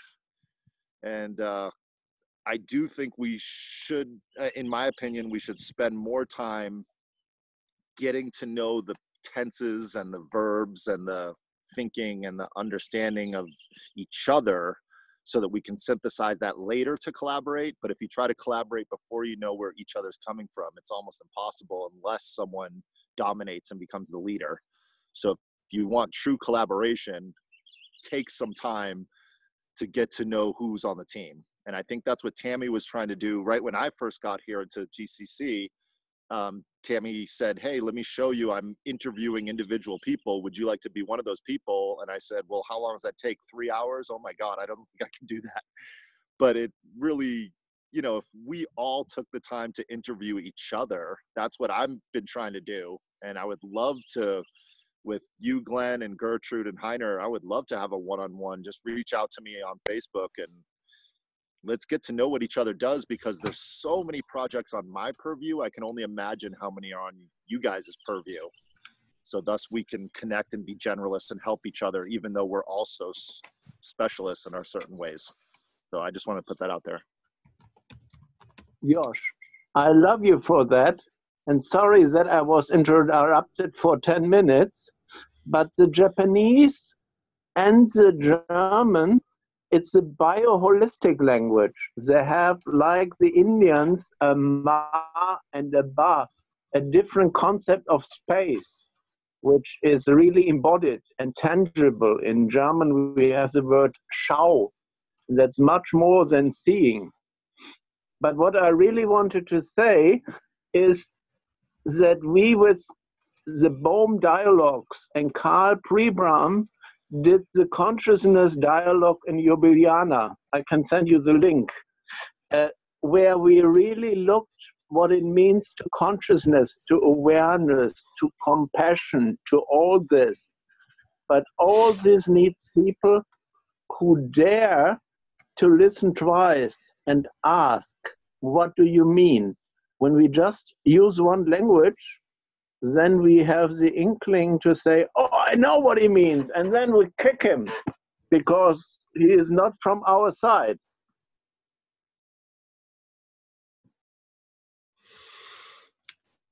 In Germany, there is like self-help guru, Michael Lukas Müller, and he wrote a book about truth begins with two. And he had several rules about couple conversations, one of which was, I mean, one at a time and things like that, but one of which was, I don't know you. I just, you have to share, and I don't know you per se. Ich weiß dich nicht. This, yeah, and that's for me. It's just I come into a conversation knowing that I don't know you. If I don't, I'm just presuming from my whatever. And I don't know, Heine, if you know the deterministic screen. Does that say anything to you or anybody else? Dave Logan, he has written the three laws of performance. And I had attended a seminar, and he said deterministic screen, that is like the words you have to express whatever, the language you have, and that defines who you are in the world. And that, like a medical doctor uses other words than, I don't know, a plumber or so. And it was about consultancy. And he said, you cannot be a consultant if you don't know the deterministic scheme of the people you want to work with. So this is going into the world of others. So he had that term. So knowing the words that people use, and the more deterministic screens you know, the better you are in understanding people. Because otherwise they might use, yeah, whatever Heine already said, so we don't have to go into that again. But I was just going to share, Gertrude, I was on the phone with a gentleman who's in a completely different paradigm. He's working on blockchain and cryptocurrency, and he's mining, and he's using all these new words that I had never heard of, and then he's using words I had heard of, but in a different way. I could tell the way he was using. So at one point in the conversation, I asked him, can you explain sacred decentralization or this kind of governance and how you use that? And we kept having a better and better conversation as I learned his vernacular. And I do think it's a really important thing to spend the time to pause people for a second and say, I heard you say that, but the way that you're using that is not the way that I perceive it in my mind. Thus, I'm missing the whole rest of the next 20 sentences you say. And it's so important. It's scary to pause someone because you sound like a moron. Like, huh? I know that word, but you're using it in a way that I don't know.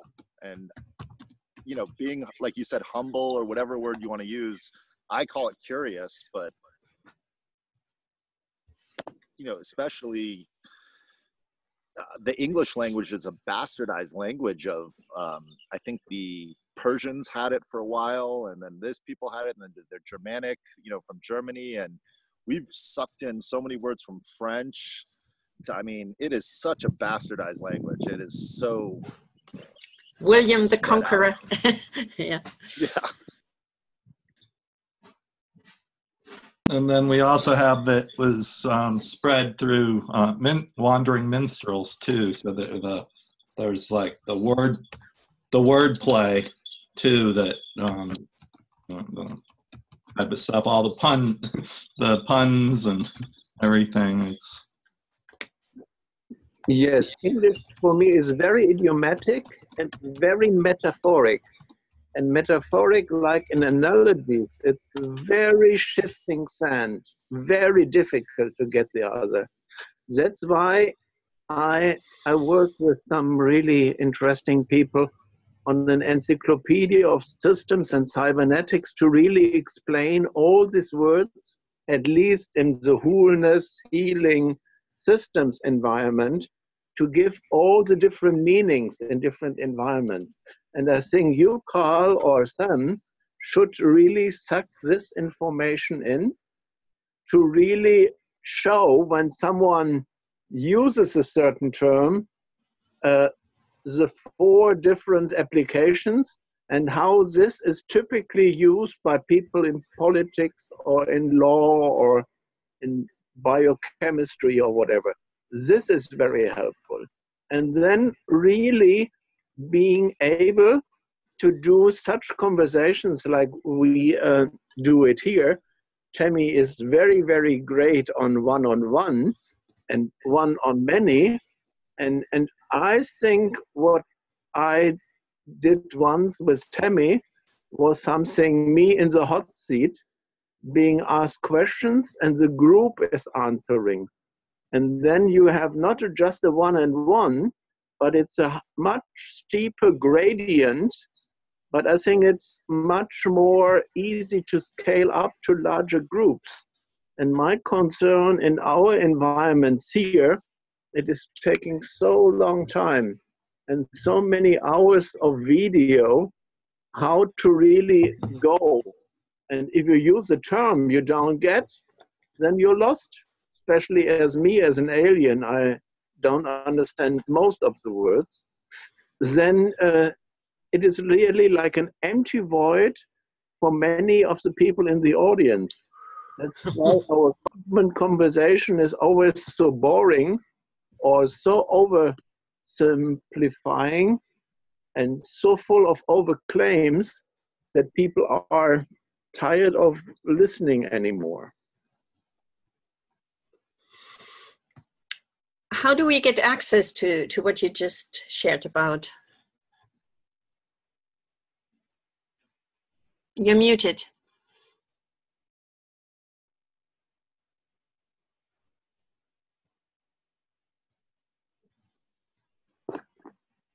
Can you hear me now? Can you hear me now? Yeah. Yes, yes. Okay, so this encyclopedia is available. We have a beta version now, which is online, so you can search your terms. And this encyclopedia of world problems, human potential, action, option, strategies, 3 volumes, done over 30, 40 years. Wow. By the Union of International Association, which is an NGO. So there was a clearinghouse for the United Nations. They are just being degraded to just doing paperwork, and the director is gone. But all this is electronically available, and that's why I think we should do big data, but also big wisdom and big knowledge, because this data without structure and seeing all these big groups now doing just with vacuum cleaners sucking in data, it is just good for filling a lot of storage space, but it's very often even dangerous and misleading, because when you know, then you maybe jail something for what you mail him for something you imagine he has done. Maybe he has the wrong name, or many people have the same name, or some other strange things happened in the data collection. So there are filter walls, and these filter walls are part of this filter bubble discussion. And this needs to be addressed. Mm-hmm. Guys, I have to go because I have another date at past. Yeah. Is it? So I thank you very much for. No, Glenn is the host.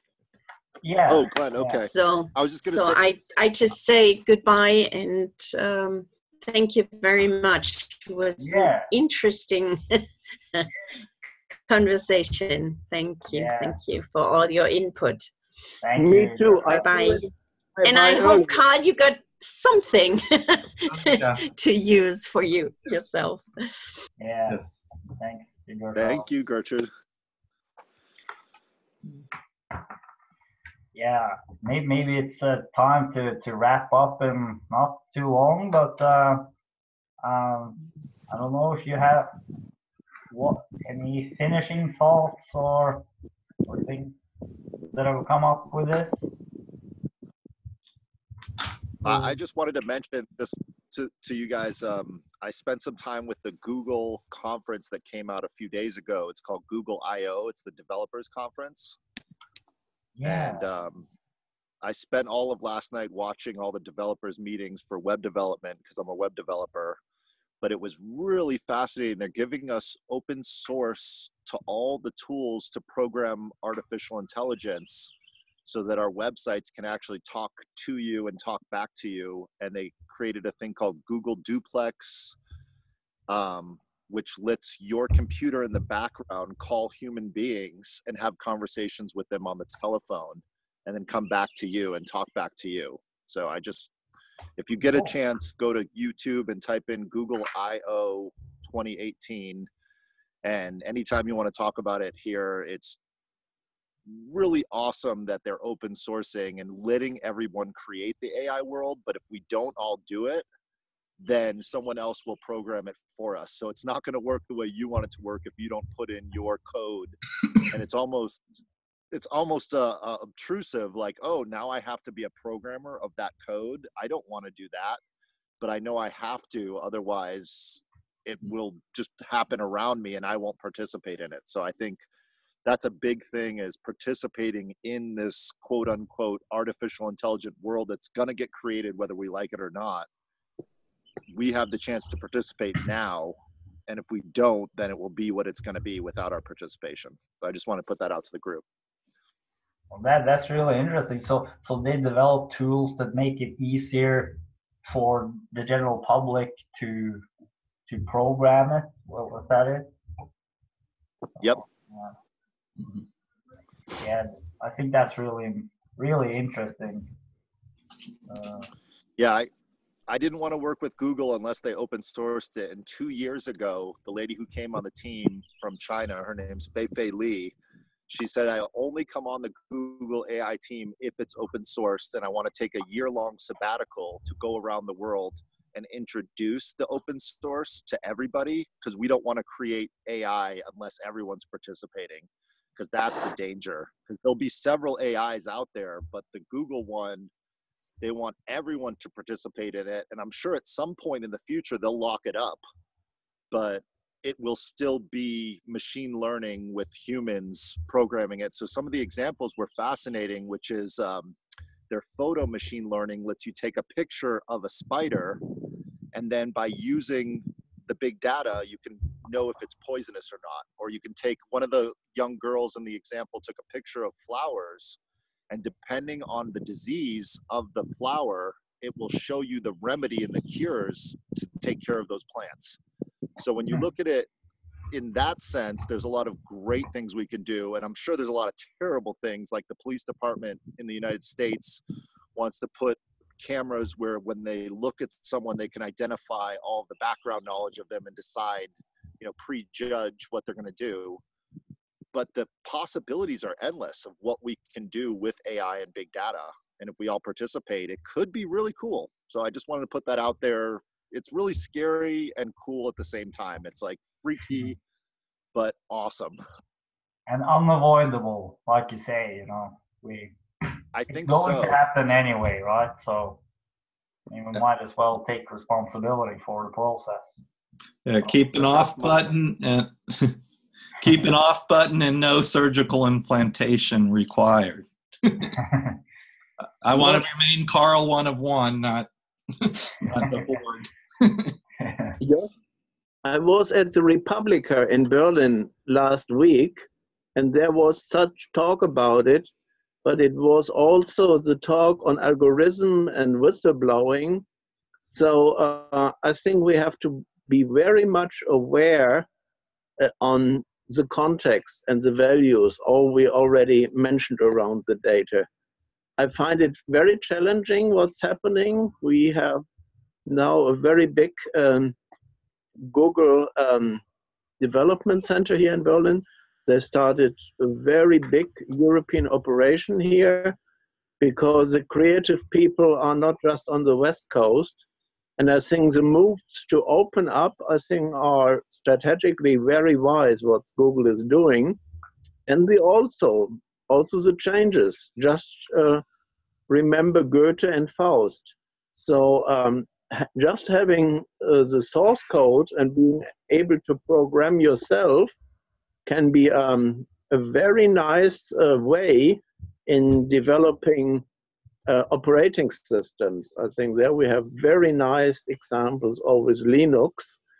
But in the application side, we have shown through the liaison, I think it was with Google and IBM and Watson, that such artificial intelligence were shown as being totally dangerous, because a computer finding out who is leaving a company is the person who was overworked. And so the computer algorithm fires the people who have already stress in their job because some external factors were in the way. So all these discussions, I invite you to also look at all these public Republica videos, which are also around. The question is, how do we get to the nuggets? And that's maybe why I'm here, because here are some people who are not just talking, but who have also seen a few things. So thank you very much. I say now for the third time, bye-bye, over and out. Bye-bye. Thank you. Thank you, Heiner.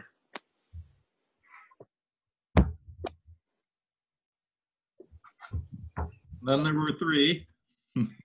Yeah. Trilogue. Yeah.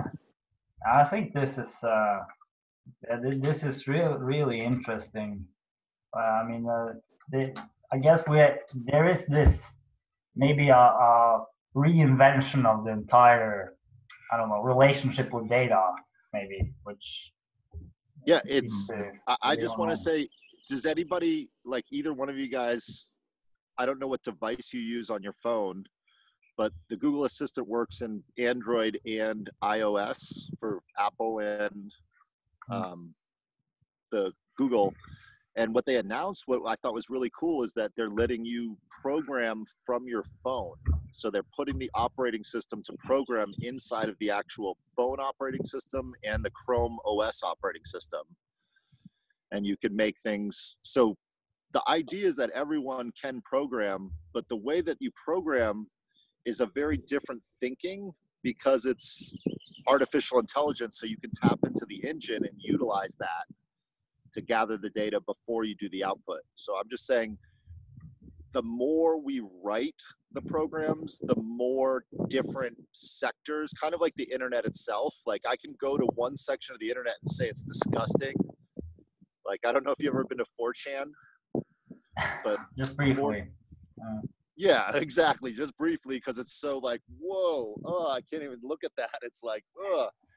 But I think eventually I'll be able to say to the computer, what is Glenn thinking today? And the computer says, which Glenn? And I say, Glenn Gaslin. And it says, oh, hold on one second. Let me check with Glenn. And then it checks with your AI.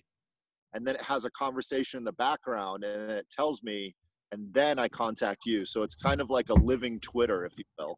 Like, I'm looking at it as a positive way, that your AI talks to my AI. You guys, your AI and my AI figures out all of the large conversations, so we can have a very focused conversation when I talk directly with you, Glenn.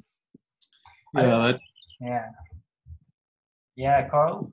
Oh, that gets right into Doug Engelbart's stuff about the computer as a tool to augment our capabilities. So having his ultimate, I guess, is like a networked improvement community of augmented humans and stuff. So that's, yeah. I guess it can be. I think people. What were you saying, Glenn? Yeah, I think it might be a real big breakthrough the moment we can actually talk to the computer and it can easily understand us. That's what I'm trying to say. That's now. As of right now, at this moment, if you download the Google Assistant, you can have a conversation with it completely.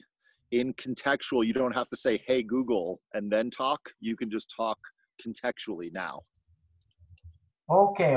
So, and does that remember the previous conversations? Yes. Because what would be really awesome, of course, is if we could program in such a way that we could give verbal instructions and then have a program which could somehow read that and do the coding work for us So automatically. That's the program they're giving you. 13 million downloads. They put it out 2 years ago, and they've been refining it.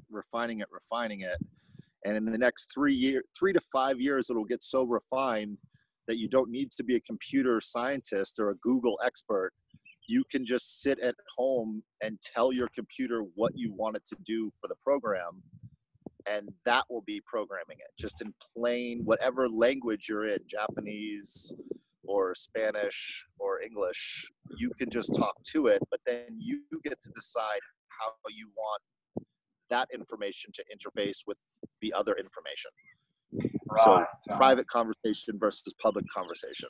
And that's what I've been working on with collaboration groups, is everyone wants to collaborate with everybody, and they say they do. Like, for example, on our GCC team in Basecamp, the only person that I saw any activity was, I think, Alex Reed, who went on there as anonymous. And I was like, who is this? And he goes, oh, it's Alex. And I was like, why are you being anonymous? If it's like, people want to be open, but they don't, but they do, but they don't. So I feel like if you create a project and you have two teams, one is your public team and one is the private team, then you can transfer information back and forth from private to public, public to private, and get some synergies going. Yeah, but it's like funny because I haven't really written all that much in there either. But it's, I mean, so sometimes it's almost like I don't really know where to start because there's so many ideas I have, and I wonder how to formulate it the right way, etc. So actually, the times when I find myself actually writing a complete article is very often when someone asks me a question in a Facebook thread.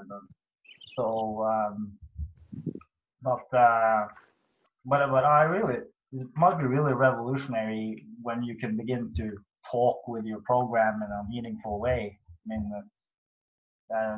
that should open a totally new world. Yeah, if we have like intelligent assistants which can really assist us, almost like a therapist or coach, and like a good helper, because that seems to be the direction, right, which this could be heading. Yeah, I mean, it's scary and awesome at the same time, because the more you interact with it, and then the more you put that out to the public, the more that my assistant can have more information because you interacted with it. And that's sort of the game we're playing right now, is how many people are going to be programming in that. It's 13 million now, but I'm hoping in the next 2 years, there's 300 million people, because of the fact that you can actually program it on your Android phone. It'll actually work on the smartphone to program.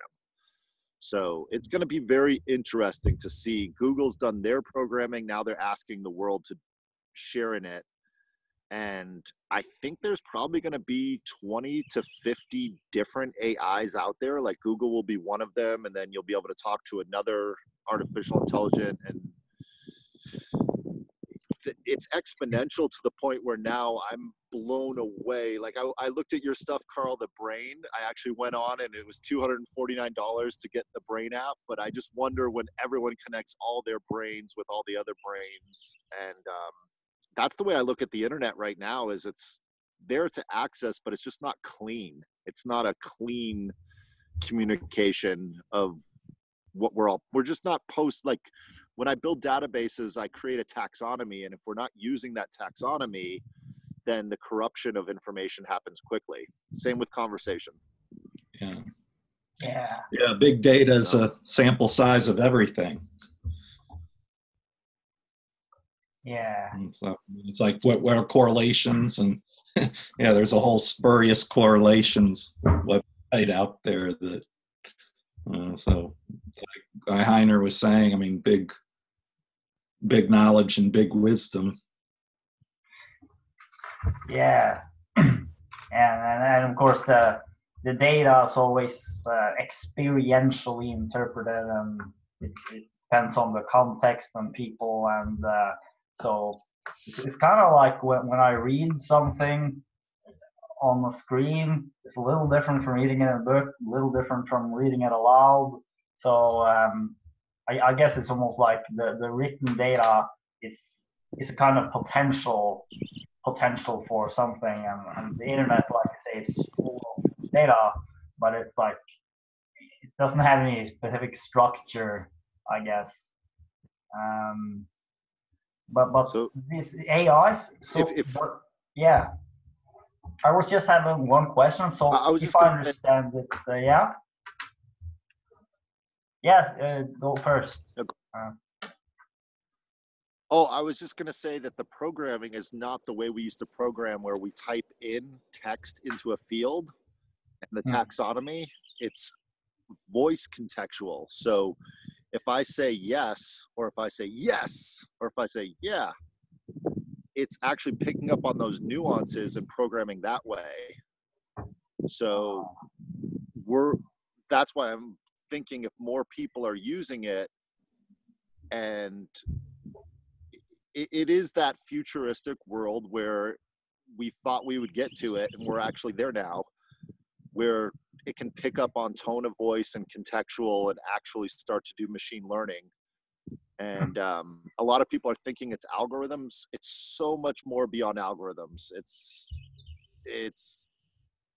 Yeah, it is. I can't even talk about, I'm just going to use it, but take a look. Just all I can say is try it out, take a look, start to use it each day. I've been doing it for a year now, and I've been watching it get better and better and better and better. But now that they launched this conference, give it, I would say about July is the time to check in. At the end of July, check in with the Google Assistant and see what it can actually do. Because right now it's saying they're doing a million things, but it's working with the Internet of Things. So it's going to be exponential of what you can do with it. And I'm starting to program for websites. So if all the websites are connected to it, then it's just going to explode beyond the speed is going to blow our minds. I think by November, it's going to be as natural as talking to you and me. Really? Yeah. So you just download the app Google Assistant, right? Download that app to start with, and then go to the Google I/O conference, and they give you all the different programming languages to interface with it. So one is Google Lens, that lets you put the camera on things and use the photography machine learning. And the other is Google Duplex, which lets you allow the computer to talk from behind the scenes. So you get to pick 32 different voices, and then you can program in your own voice and all the nuances of yourself. The Google Duplex is not out yet. It'll be out, I think they said after July for the public, but they're using it right now. So this really sounds like just Douglas Engelbart's vision, right? Of this augmented machine learning together with a person. So we sort of learn together, right? And that's really, really exciting. So you can download it on iOS too, on iPad, for example. Yeah, if you haven't used the Home Assistant, start with that. That came out about 3 years ago, and it what it does that I like is now you can ask it 2 questions at once, and it can compartmentalize like a human being. It doesn't have to just have one question; it can do 2 questions. So, who was the greatest thinker during the Dadaist period in Paris? So you're asking it. That's actually one question. I'm trying to think of the example they used was a sports analogy, which wasn't very good for me. But like, who was the president when this sports team won the championship. So it can actually think contextually that way now. That's wonderful. So I'm looking forward to just being able to let's say you go for a walk and you just talk with the program, and then when you come home, it's written documents where you get some kind of a good report, I guess, from topics. But so that's, you can program that. If you want that, you could program it and say, from this point and this point, when we're talking, store that into this area, and then put it back onto a piece of paper stylized with material design this way on the document. Yeah, exactly. I've been following this because I know as a web developer, I'm going to be out of business in 2 years, because you'll just say to your computer, make me a website on this server or with this use case, and I want it to have this theme, and I want it to use all of the conversations I've had over the last 3 months, organize it by this category, and post it. And then you'll preview it and see how it organized it, and then you'll go in and maybe by hand individually say, no, I didn't want this one or this one, but yeah, let's keep this one, and now your website's completely done. Whoa. Well, I think that's awesome. It's really, really great. Another thing that I wonder also is about this with 3D or virtual reality.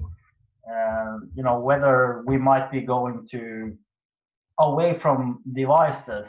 At least I know for my own, I would prefer it if I could just see the information in the air, for example, or not having to look at a device all the time. I guess that's what they tried with Google Glass, but it takes some time to really get those technologies going, I guess.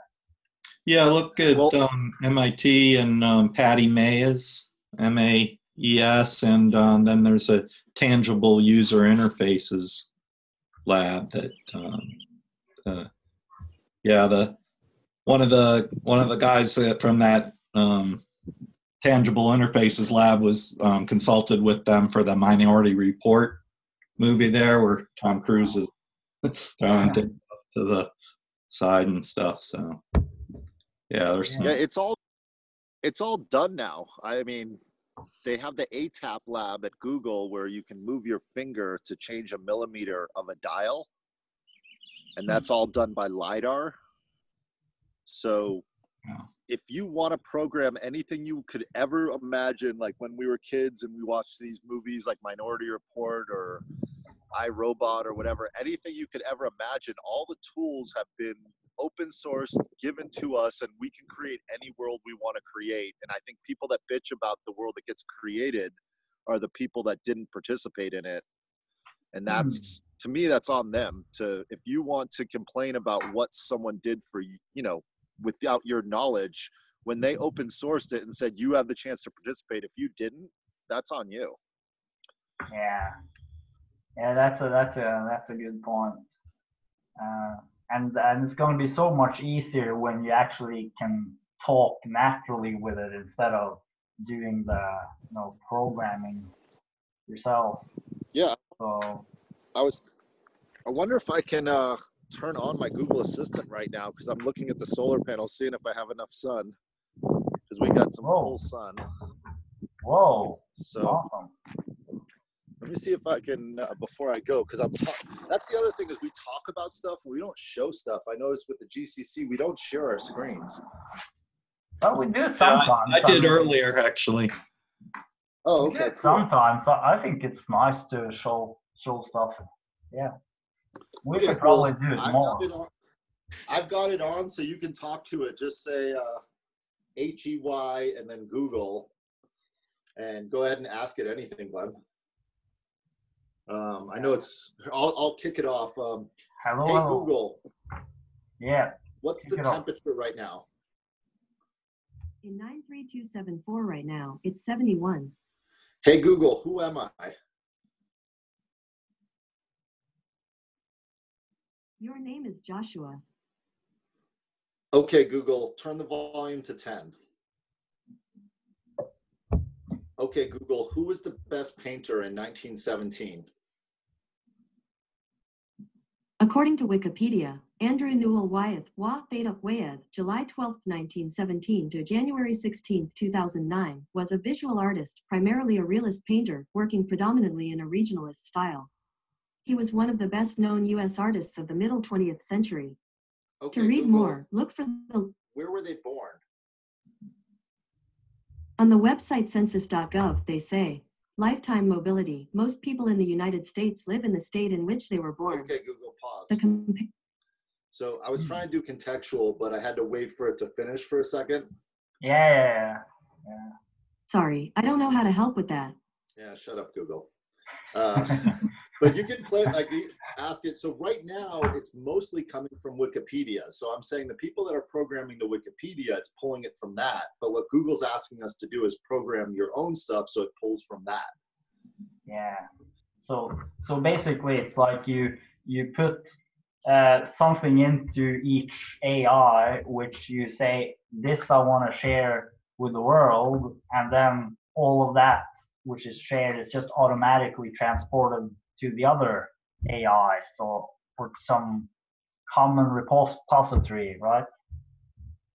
So, Yeah, and it's supposed to search all of the applications, like the Android apps, and inside, if you embed the AI to it, it'll search the data inside those.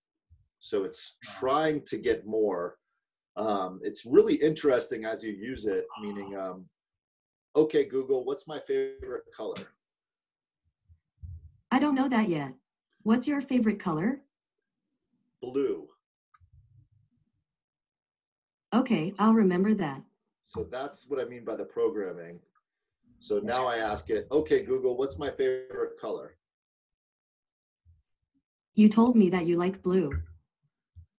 So, nice. but it's also connected to my Google ID with Gmail. I have it on my personal one, so it knows everything I've done for the last 6-7 years with Google. Nice. So it pre-programmed quite a bit, but then it's also very clear right now not to freak people out. That's why it says, you told me to tell you this.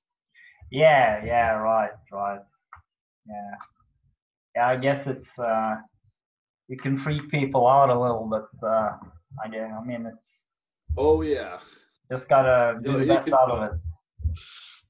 Yeah, like when I say good night, it says, okay, good night, don't let the bed bugs bite, and if they do, I'll call an exterminator.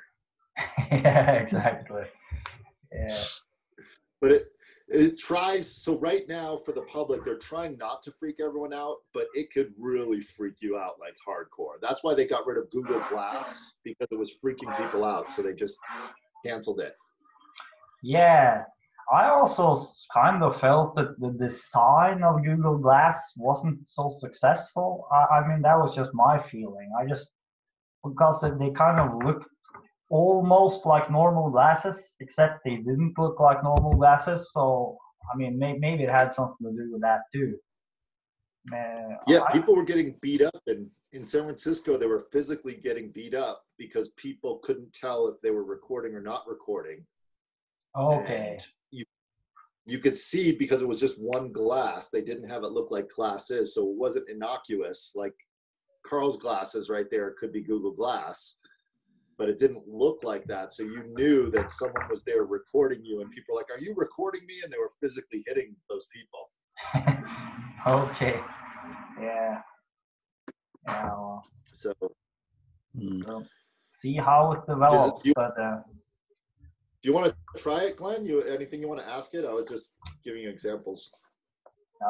I'll just try to download it later. I mean, if I can download it on the iPad Mini, I'll definitely do that. So, yeah. But this is great, and it's certainly an opportunity to really engage with that process. So, yeah, I think we're probably coming to an end here, but any final words you want to say here, Carl? Or? Nope, mind blown here. Yeah. And so, I was trying not to blow anyone's mind. I was keeping it very simple. Yeah. So, Yeah. okay, Google, play epic theme music. Playing Tetris main theme on YouTube. Here's our outro music.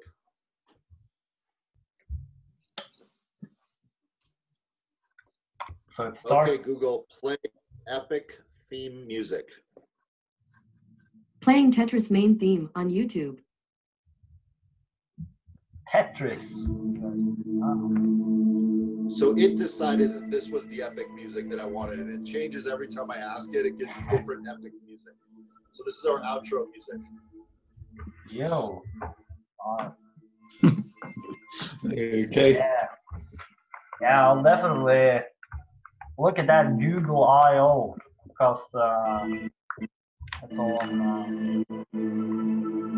This sounds pretty epic. Yeah. Okay, Google, pause. Yeah, the YouTube database is the most epic part because it taps into all of YouTube. So you could ask it anything that ever existed because it's not Spotify. It actually is everything on YouTube. Whoa. So it's totally absurd. Okay, Google, pause. Nice. Yeah.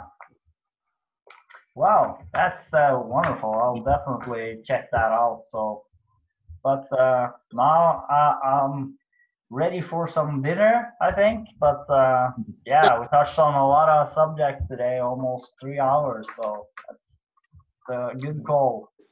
So, but Thanks thanks to both of you Great for to see you. showing up. So I'll try to store this recording somehow. I haven't done that before, so hopefully it's gonna work. So Okay, let me know how it goes. yeah. Thank you guys. Thank Bye you. bye. Cheers.